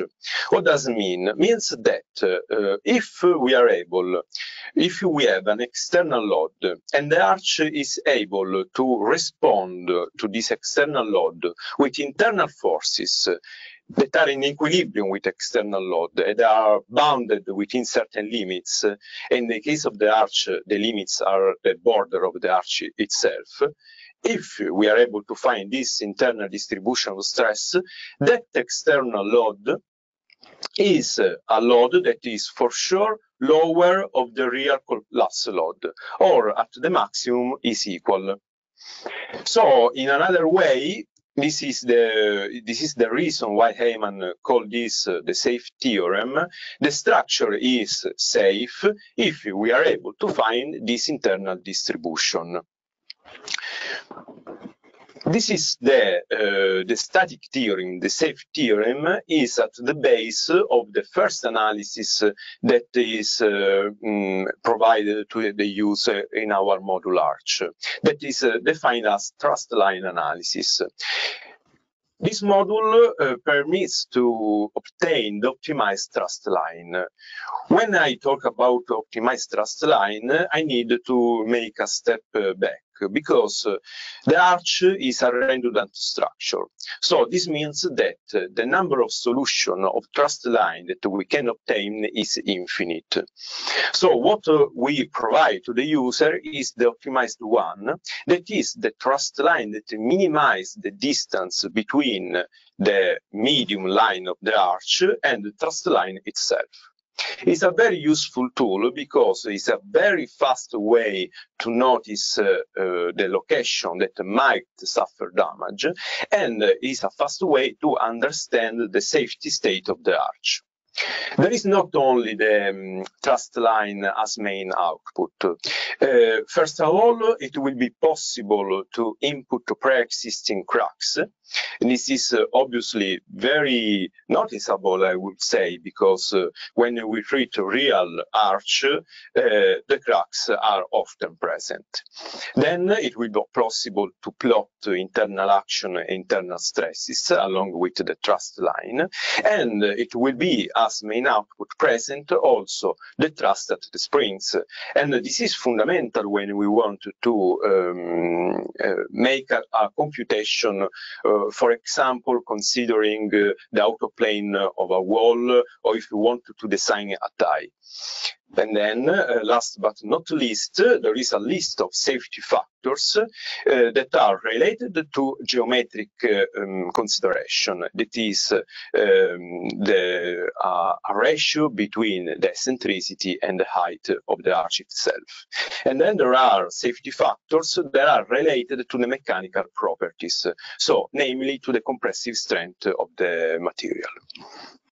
Now let's talk about the kinematic limit analysis, that is the twin of the static approach of the classic theorem of limit analysis. In this case, we assume that the arch has a collapse. So we need to assume a collapse mechanism. And in order to get the value of the external load that lead to this collapse mechanism, we need to put equal to 0 the work of the external forces. The load that we obtain from this procedure is a load which value is for sure measure of the actual ultimate load, or at least equal. I want just to remark that in the case of the arch is, as I already mentioned, a redundant structure. It's a 3-time redundant structure. So in order to obtain a mechanism, we need to impose 4 hinges, at least 4 flexural hinges. In the case of an arch loaded symmetrically, we need, in order to have a collapse, 5 flexural hinges. This is the theory. Now let's see what the modular arch give to the user in terms of kinematic analysis. The main output of the kinematic analysis is the real mechanism collapse. This is thanks to a very fast and efficient iterative procedure that the software does in order to provide to the user the real collapse mechanism with the correct localization of the hinges. I would say that the power of this analysis is the possibility to explore the maximum capacity of the arch in few seconds. Furthermore, it is possible to input pre-existing hinges. When I call hinges, I mean crack completely developed. Then, as main output, the user, we will see the thrust at the spring immediately. And then, for relating to the seismic analysis, so under horizontal load, it will be possible to consider the seismic contribution of the filling and the variable loads. And then, this is remarkable, it is possible to run the analysis on reinforced configuration in static and under static and seismic loads. Let's conclude the theoric part of this presentation citing the uniqueness theorem. The uniqueness theorem assesses that if you are able to find a thrust line that is internal to the arch, so this means it's an equilibrium state, but this thrust line touches the arch in 4 different points, so this leads to a mechanism, that thrust line is unique. With our software, with our module arch, this is possible. When you are going to compare the results by using the static approach, by using the cinematic approach, you will be able to get the unique thrust line. And this is important because it's sort of internal validation of the software. Let me conclude with this last slide that I mentioned in the first slides, and it's related to the possibility to run nonlinear cinematic limit analysis. When with this nonlinear, I mean that it's possible to track the evolution of the collapse mechanism under seismic loads. So we have the safety factors that in this case, they are in terms of displacements, and the user can visualize the graphic evolution of the collapse mechanism and the evolution of the collapse multiplier. Even in this case, like before, it is possible to perform analysis on reinforced configuration. With this slide, I finish this presentation. I hope that it was interesting to talk about arch in general and in particular of our module arch that I want to repeat. It will be soon updated. So thank you again for the attention, and I leave the desk to the next speaker. Thank you. Okay, thank you for this interesting contribution. Jacopo, I think, is online, even if the... Yes, thanks, Professor.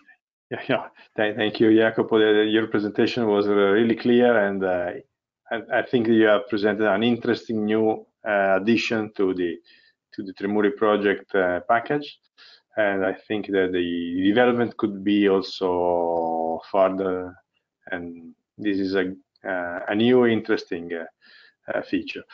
Then I think that we can now continue with the Greek speakers. We go to Stylianos Kallioras. He is Greek and a little Italian because of this. Adopted, exactly. And Stelios has been one of my PhD students. He did his MIS masters in Pavia,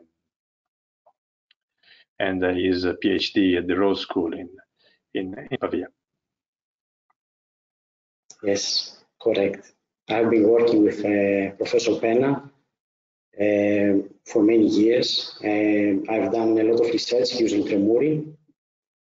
So today I'm going to present you a case study on numerical assessment of the seismic behavior of masonry buildings subject to the 2012 Emilia earthquake.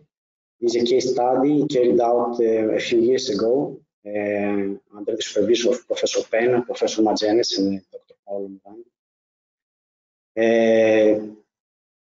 It was carried out using the research version of Tremuri, the so-called academic version of Tremuri, Tremor is under constant development, and some of the features of the research version hopefully in the future will be implemented also in the commercial version of the software. So a few words about the study I'm going to present. The study was motivated by post-earthquake observations of damage on buildings that on masonry buildings, modern masonry buildings that were not designed. Sorry for interrupting you. Can you share your screen? Yeah. Yes.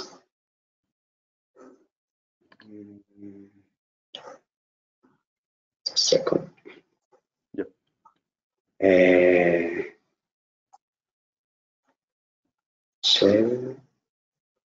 So screen. Okay. We see, I guess, your desktop. We see a macro element drawing. Okay. Now you see the the presentation, right? Okay. Yes. So yeah, the study was motivated by post-earthquake observations of damage in modern masonry buildings that were designed with no seismic considerations.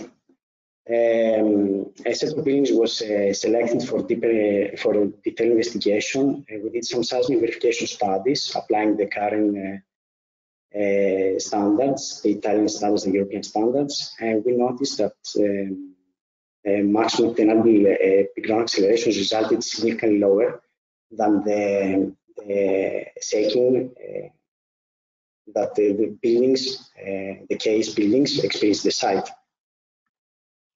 The 2012 earthquake gave us the opportunity by providing a unique damage data set to model the seismic behavior of real buildings and to quantify the conservatism behind the current code design procedures. So the study was articulated in many different phases. At first, we developed. Do you see my screen? My presentation? Yes, because my computer crashed. Do you see my presentation? You confirm that you see my presentation, right? Okay. So first we developed numerical models to carry out simulations of the earthquake scenarios, of different earthquake scenarios for the 2012 earthquake. Then we performed a fragility study based on existing analytical model-based procedures. We conduct a reliable probabilistic seismic performance assessment, accounting for uncertainty in both structural capacity and demand. And in the last step, we attempted to evaluate the safety margin provided by the current building codes. In this presentation, I will focus mainly on the first two phases of the work, which were centered around using the Tremor software. So for the development of the study, we used the equivalent frame modeling strategy. Where possible, we adopt experimental data to update our models. We validate the models using empirical data by performing simulations of earthquake simulations, and we derive fragility functions using state-of-the-art procedures. In this case, we selected three real buildings from which are located in the province of Modena. Two of these buildings, after the earthquake of Emilia, didn't suffer any damage, while the third one results significantly damaged. And if I'm not mistaken, it was also demolished.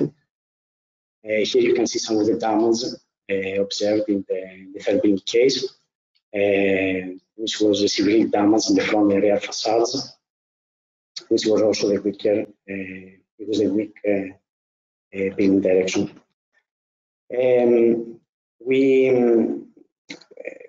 For our modeling purpose, we use Tremuri, the search version of Tremuri. Tremuri has been successfully used in numerous studies in the past. It has proven that to simulate with reasonable accuracy the dynamic response of entire buildings. We adopt a frame type representation of the in-plane response of walls. The out-of-plane response was not explicitly accounted in this case. Such an assumption was considered acceptable for the analysis of these buildings, whereas if diaphragms and low wall height to thickness ratios render the out-of-plane response a secondary concern. Each wall is modeled by assembling piers as spandrel beams, represented by two node macro elements connected by rigid nodes. This is the nonlinear macro element model developed by Professor Andrea Penna and S.T.A. It has been improved significantly in recent years. The macro element is divided in three parts: a central body, where only shear deformations are possible, and three interfaces, where external degrees of freedom are located and permit axial deformations and rotations with respect to the extremities of the central body. The flexural rocking response of the panel is represented adopting a unilateral contact model. Zero-length springs are located at the interfaces. They follow a bilinear constitutive model compression with no capacity tension, allowing this way the explicit evaluation of how cracking affects the rocking motion. The model includes a nonlinear path for rocking behavior that accounts for the effect of limited compressive strength. The rule is characterized by an unloading branch with a slope equal to the initial stiffness, thus allowing increased energy dissipation and the ability of modeling deformation accumulation. The shear response of the panel is modeled through a constitutive law expressing a nonlinear response, a nonlinear relationship between shear stress and relative horizontal deformation, as you can see on the plot on the right.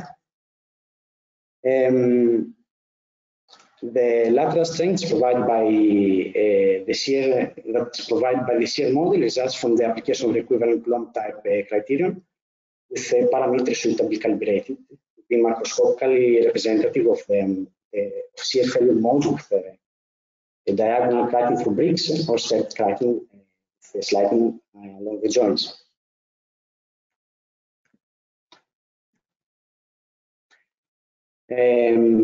The mechanical properties of the macroelements were updated from in situ tests. We performed some in situ tests for the determination of the mechanical properties of the masonry. Where possible, experimental information was also past experimental information was used. The macroelement mechanical properties were based on mean values of the material properties. Drift limits were defined after statistical processing of experimental data, and the phenomenological parameters of the macroelement were defined after model calibration against in-plane quasi-static cycle tests performed in the lab. We performed some pushover analysis to identify potential damage mechanisms and the most vulnerable parts of the buildings. For example, this is the first building that didn't exhibit any damage. You can see that the resistance of the building in the longitudinal direction is significantly higher than the transverse one due to wider piers and greater gravity loads. This is due to the orientation of the floors. By the way, I missed to mention that in all three building cases, the diaphragms are rigid, they are reinforced concrete slabs. And everything was also the presence of ring beams. This is the third building case, the building that exhibited damage. You can see a soft story mechanism, the first story, significantly lower lateral resistance on the building direction that exhibited most of the damage. With this pushover analysis, we later we define damage limits, consulting also criteria in the existing literature and in the norms. Based on these limit states, we later proceeded with performing fragility analysis.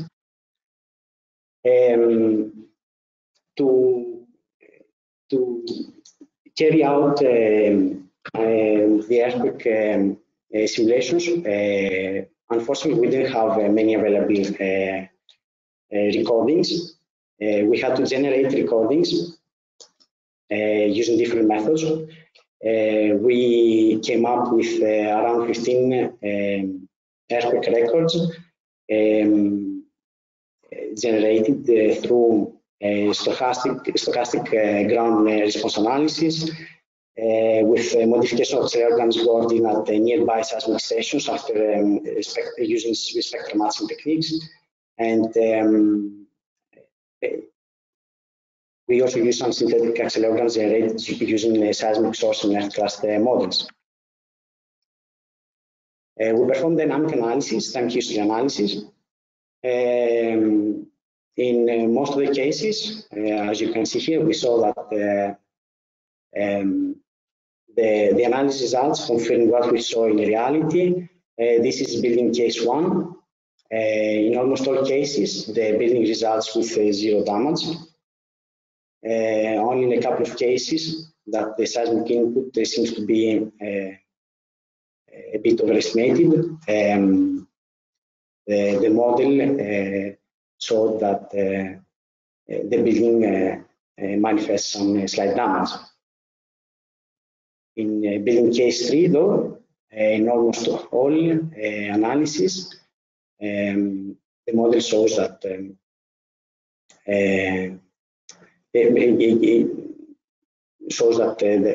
building suffered significant damage in its vulnerable direction. We performed Monte Carlo simulations for the generation of population of building models. The geometry was treated deterministically, while uncertainty was introduced by varying mass mechanical characteristics that present significant variability. We also varied some drift limits for the drift limits for failure shear fracture and the vertical loads carried by the masonry piers. I will not enter into details. We performed around 1,200 pushover analysis for each building direction. On the generated pushover curves, we identified damage limit states based on the criteria we discussed before. These limit state variables were summarized into an estimate of a central value and a measure of dispersion, and were approximated by assuming suitable parametric distributions, in this case, log normal distributions. Using the earthquake accelerograms that we saw before, we performed incremental dynamic analysis to come up with probability distributions of displacement demands. In our analysis results, we saw that greater was the dispersion due to the record variability, while dispersion in displacement demands due to uncertainty in structural modeling parameters was really small. Fragility functions were later derived by folding together probabilistic representation of capacity and demand using state-of-the-art procedures available in the literature. I will not enter into details. Let's take a look at the results. Starting with building case 1, the building appeared to be weaker in the north-south direction. This is because of as we said before, orientation of the floor. So in the longitudinal direction, vertical loads sustained by the piers were greater. So greater was also the lateral resistance. The wider piers, while in the other direction we had the wider openings. Based on the fragility analysis results, this building should suffer with relatively high probability slight structural damage in its weak direction. In reality, we didn't see any damage in the building. Building case 2, also here, the fragility analysis showed some damage in both building directions, despite the fact that there was no damage seen in reality. This building was significantly more resistant in both building directions with respect to the other 2 building cases. And this is building 3.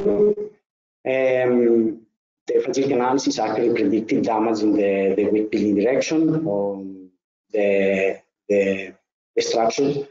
In most of the cases, reached near collapse conditions, while only slight damage was predicting the strong building direction.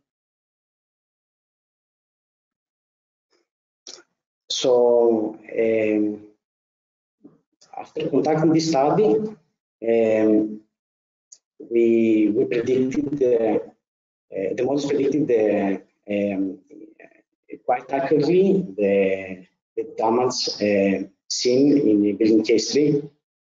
Building 1 and 2 appeared slightly weaker compared to the observed seismic performance, but this conservatives, the analysis results most probably attributed to overestimation of the effective intensity of the seismic motions that we employed.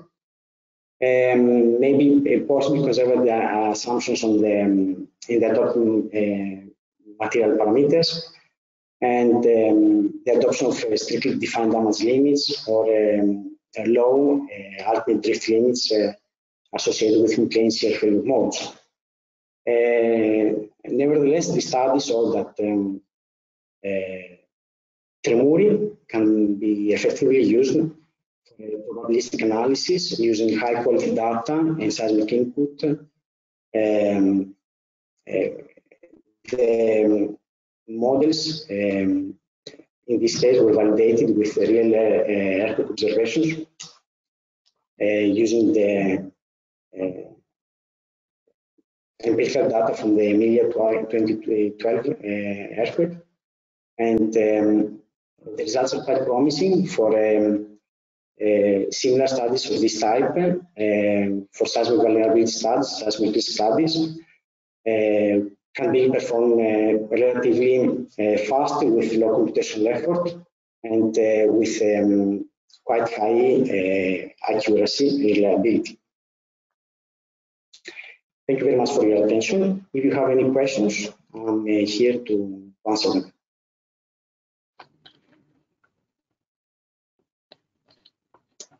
Thank you, Stelios. I think that your presentation has I would not say something about the things because I know what is the work behind, but I think that it is very important to see how the tools we use have some degree of conservatism, or how do they compare to reality or to experimental test.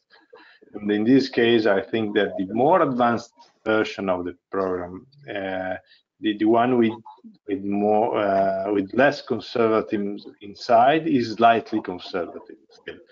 So this is something that from one side tell us that what we use normally provides some extra conservatism with respect to what we assume when designing, but from the other side it also tells us that maybe we should go a little further towards the use of more advanced tools and to introduce more advanced features to be less conservative and to be closer to reality.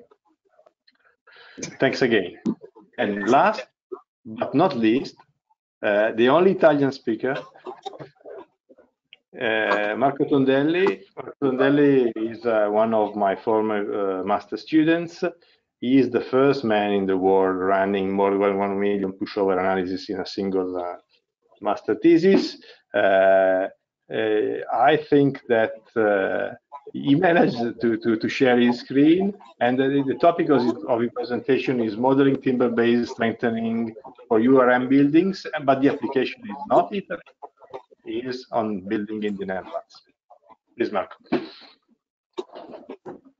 Thank you, Andrea, for the introduction. Can you hear me? Yes, we hear you. Okay. So, well, first of all, thank you, S.T.A. I want to thank S.T.A. and Professor Penna for inviting me.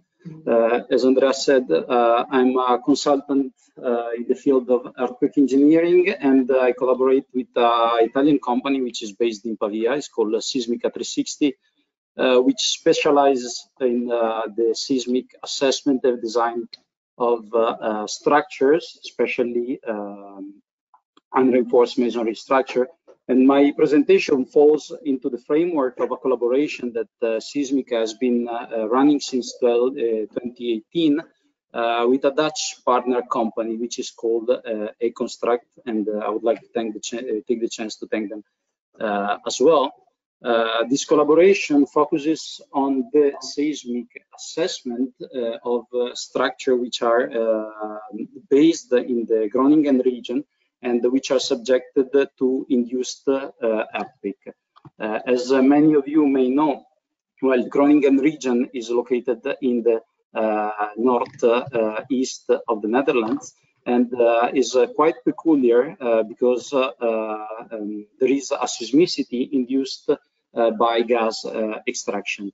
The earthquakes over there may be not major earthquakes as we can be used to, for example, in case of tectonic earthquakes. The problem there is that the structures are particularly vulnerable, since the structures over there are designed only to withstand static loading. So over the last, I would say more than 5 years, there has been a huge engineering effort toward the seismic assessment of the vulnerability of existing structure and the retrofitting of existing structure. I think it's also important to underline the fact that due to the peculiarity of the problem, the engineers in the Netherlands should use a specific guidelines. So over there, we don't use the Eurocode 8, but a specific guideline has been drafted, which is called MPR 9998, and is specific for the seismic assessment and design of structure which are located in the Groningen region.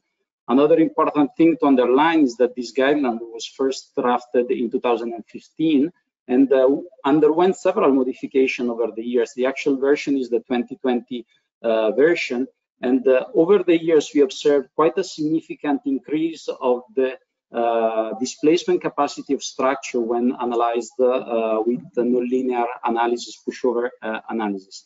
On the other hand, we have that the seismic input of the region is defined starting from, here we see the web page of what is called the MPR web tool. And also on the input side, there was a significant variation over the years. Why? Because the extraction of gas was reduced, so also the seismic input was reduced. It did not reduce evenly on all the region, but there was a more significant reduction in the peripheral areas. So the peculiarity of the Dutch problem right now, of the Groningen problem, is that the same structure assessed like 5 years ago or right now would have a quite significant different outcome due to, on one side, the increase of the capacity, and the other side, the decrease of the demand. As we have seen at the beginning in the presentation from S.T.A, well, the Dutch guidelines are included in Tremuri, in the commercial version. So here today I'm presenting results about the commercial version of Tremuri. So you can see in here that the MPR 9998 is included in the Tremuri commercial software. I would like right now to underline some peculiarity of these guidelines, especially because many of us, as Europeans, we are used to Eurocode. So there are some differences which are bigger from the NPR to the Eurocode. First of all, there are 3 failure mechanisms for meso repair. So shear failure for the joints, shear failure bricks, and flexural failure. What is important to underline here is that these 3 mechanisms are associated to drift limits which are significantly higher than the Eurocode 8. For example, the shear failure in joints is associated to a 0.75% against what is 0.4 in the Eurocode, whilst the shear failure in bricks and the flexural failure, they have a variable drift limit, which is generally never lower than 1% and can reach up to 2%. So you can understand that the displacement capacity which we can obtain over there is significantly higher, also because we assess structure at the near collapse limit state, not at the significant damage. Another point is that for shear failure, the NPR 9998 underlines that both sections of the so the top and the bottom section of the meso repair should be verified. Another big difference is the bilinearization of the pushover curve. I would say the major differences are 3. The first one is that the intercept for the definition of the period is at 0.6, the shear capacity. The second major difference is that the ultimate displacement capacity is defined at the 50% drop of the maximum shear. So it's a significant difference with respect to the 20% drop that we have in Eurocode. And the third thing is that the equilibrium of the area is performed considering the displacement at 80% drop. So we also, in terms of bilinearization, we push a lot the capacity. Then other differences that we have are, for example, the possibility to take into account the soil structure interaction, which translate into an increase of the displacement capacity of the structure. The use of gamma factors, so the transformation factor from a single to multi-degree of freedom equal to 1 for structure which are 2 stories or lower. And then another important thing is that the Dutch guidelines underline that the structure, the seismic assessment should be performed with the capacity spectrum method. Now it's important to say that this method was originally conceived for the design and not for the assessment. So there are some issues, I won't go into detail in this presentation, but there are some issues when using this method for the seismic assessment. Also, there is the possibility in Tremuri with the Dutch guidelines to use, well, the N2 method, we are all familiar with that, but also with the modified N2 method, which was developed at the University of Pavia by one of the postdoc of Professor Andrea, Penna, Dr. Guerrini, which is called the modified N2 method. This method basically corrects for the fact that usually with N2 methods we tend to underestimate the displacement demand for really short period structure. So these are, I would say, the main point to underline about the Dutch guidelines, and all these points are integrated into the commercial version of Tremuri. As I said, the structure in the Groningen region, they are quite vulnerable, and they are quite vulnerable for several reasons. For example, they have big openings, they have cavity walls, so double walls with void between the 2 leaves where the outer leaf is non-structural, and they have some of them quite peculiar configuration due to the fact they are agro building, so farm building. The most common retrofit measures, well, they are really varied. One retrofit measure that I've seen is basically not retrofitting, but demolishing the whole structure, especially if it was in bad condition of restoration. We can see a picture in here where only a facade was kept and then the building was turned into a timber structure. Adding HSB, stiffening the floor or the diaphragm, adding HSB walls, this measure can be used either to, let's say, improve local failure and the global failure, and also a quite typical solution over there, which is quite local, is this quake shield solution, which is adding carbon fiber strips, cutting slots into the masonry, and then you can either well, add them also with some reinforced plaster just to prevent the out of plane failure, or you can anchor them into the slab and the foundation if you have the case, and in that case you can also improve the in-plane capacity of the masonry pier. Here today I will present a simple case study, well, very simple compared to the really big structure that we have seen before from the other speakers, and it's just a simple case where I want to show you how we have implemented in the commercial version of Tremuri the retrofitting of a structure with timber shear panels. So you can see the structure is very basic, 1 floor, square footprint. We have a second floor, but is enclosed by the pitched roof, so we have no structural masonry over there.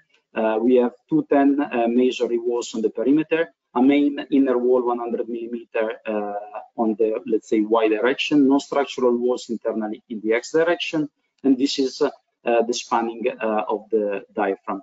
Diaphragm can be considered as rigid because there was previously already a stiffening intervention with USB panel. So we perform the seismic assessment using the capacity spectrum method in the actual condition of the structure. And first of all, I would like to underline, as I said before, that due to the code as it is, we can obtain significantly larger displacement capacity for the structure. So if we run the analysis, we obtain this point, 42 millimeter, as ultimate displacement for the structure. The truth is that particular attention must be paid by the engineers if there is local stability or collapse of some elements which can trigger local collapse of the structure. For example, in this case, we can see this pier in here on the right hand side, which corresponds to this corner in here, which is actually collapsing at this point. And so we stop the analysis over here because we consider that the failure of this element well could trigger local collapse of the roof, since the roof is supported by the perimetral walls. So particular attention has to be paid when using this code, especially because it's pushing a lot the capacity in terms of displacement and to the 50% drop. We can also see that the drop in here corresponds to more than 20% drop with respect to the maximum shear capacity. So these results are more in line with what we would obtain with the Euro code. So finally, we can see that in the X direction, the structure is not verified. So we need to strengthen the structure, while in the Y direction, since we have quite a lot of walls, the structure is safe. Okay, here we have a zoom in of the results. As I said, the idea is to actually use timber panels to improve the seismic stability of the structure. So the idea is to replace 2 non-structural walls with the new HSB walls that will be properly connected to the foundation and to the existing diaphragm, and then to change the internal configuration of the structure on the left-hand side, adding a new HSB panel. This will allow us to have enough length of panels to resist seismic forces. So the interesting thing in here is how to model this panel. There is a MSc dissertation which explain how to account for this HSB panel. So basically, the timber panel is turned into an equivalent element, equivalent frame, you can say, where we have some rigid element hinged at the extremities that they define the geometry of the panel. And then we have a diagonal, which is actually the element that controls the lateral stiffness and strength of the panel. The definition of the diagonal depends on several factors. The most important, well, this is the formula, the most important are the fasteners. So if you use nails, screws, the spacing, and then also on the sheeting, hold down, side down, stud, and the connectors.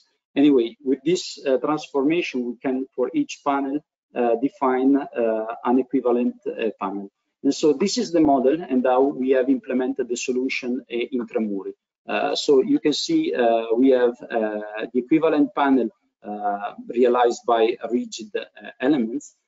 Then we define the diagonal in order to define the proper lateral stiffness and strength for these timber panels. It's important to underline that we had to introduce some offsets which are rigid elements hinged at their extremities in order to avoid introducing parasitic moment and forces into the model, and have only, let's say, shear that is going into the equivalent panels. So here we can see the results of the stiffened structure. So we can see right now that all the analyses are verified. I think the most important is to compare the pre and post retrofit intervention and compare the two curves. I must underline this intervention does not affect the masonry. In fact, we see that the ultimate displacement capacity of the pre and post intervention is actually the same because it's controlled by the failure of this element in here. What is affected is the shear capacity, which increases significantly, and well, the period of the equivalent structure. We can see that the curve of what we could call the hybrid structure is quite peculiar. So we have the first phase where we have loading the masonry, and then when we start cracking the masonry, we activate the timber panels.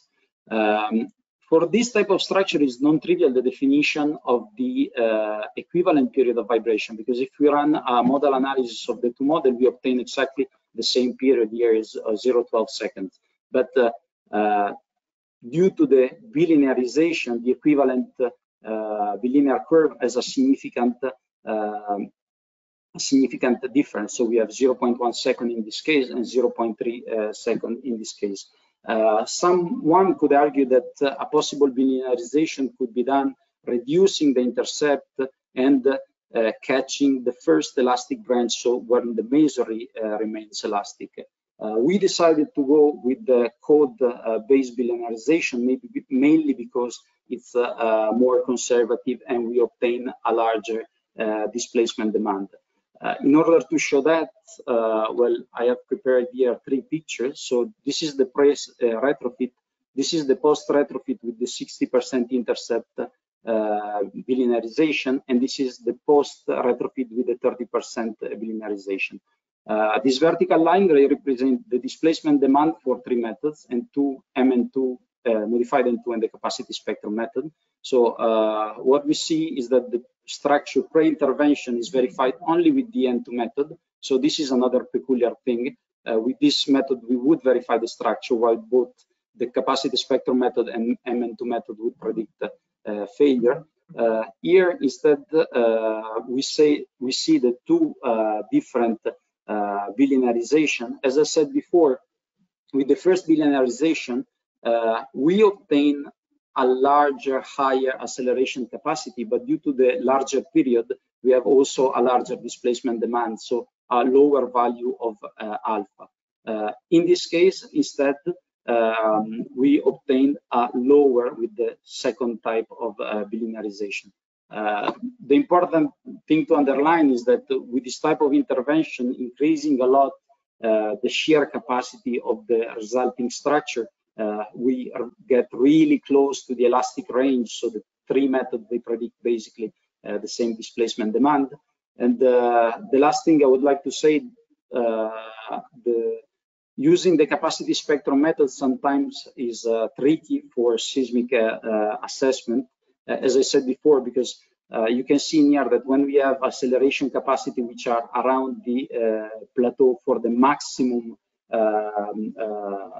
reduction, so this is maximum elasticity, you can obtain quite a big drop or increase in the displacement demand, which mean that a tiny difference in the acceleration capacity could induce big differences in displacement demand. This last slide is to conclude, to compare the pre and post intervention. So we can say that with the 3 methods, this slide just underlined what I've said before. So that this retrofit intervention turned out to be effective for the strengthening of the structure. And still there are some questions when using the three different methods, and particular attention should be paid in using the tree and choosing when to use the tree. With this, I've concluded my presentation. Thank you all for the attention.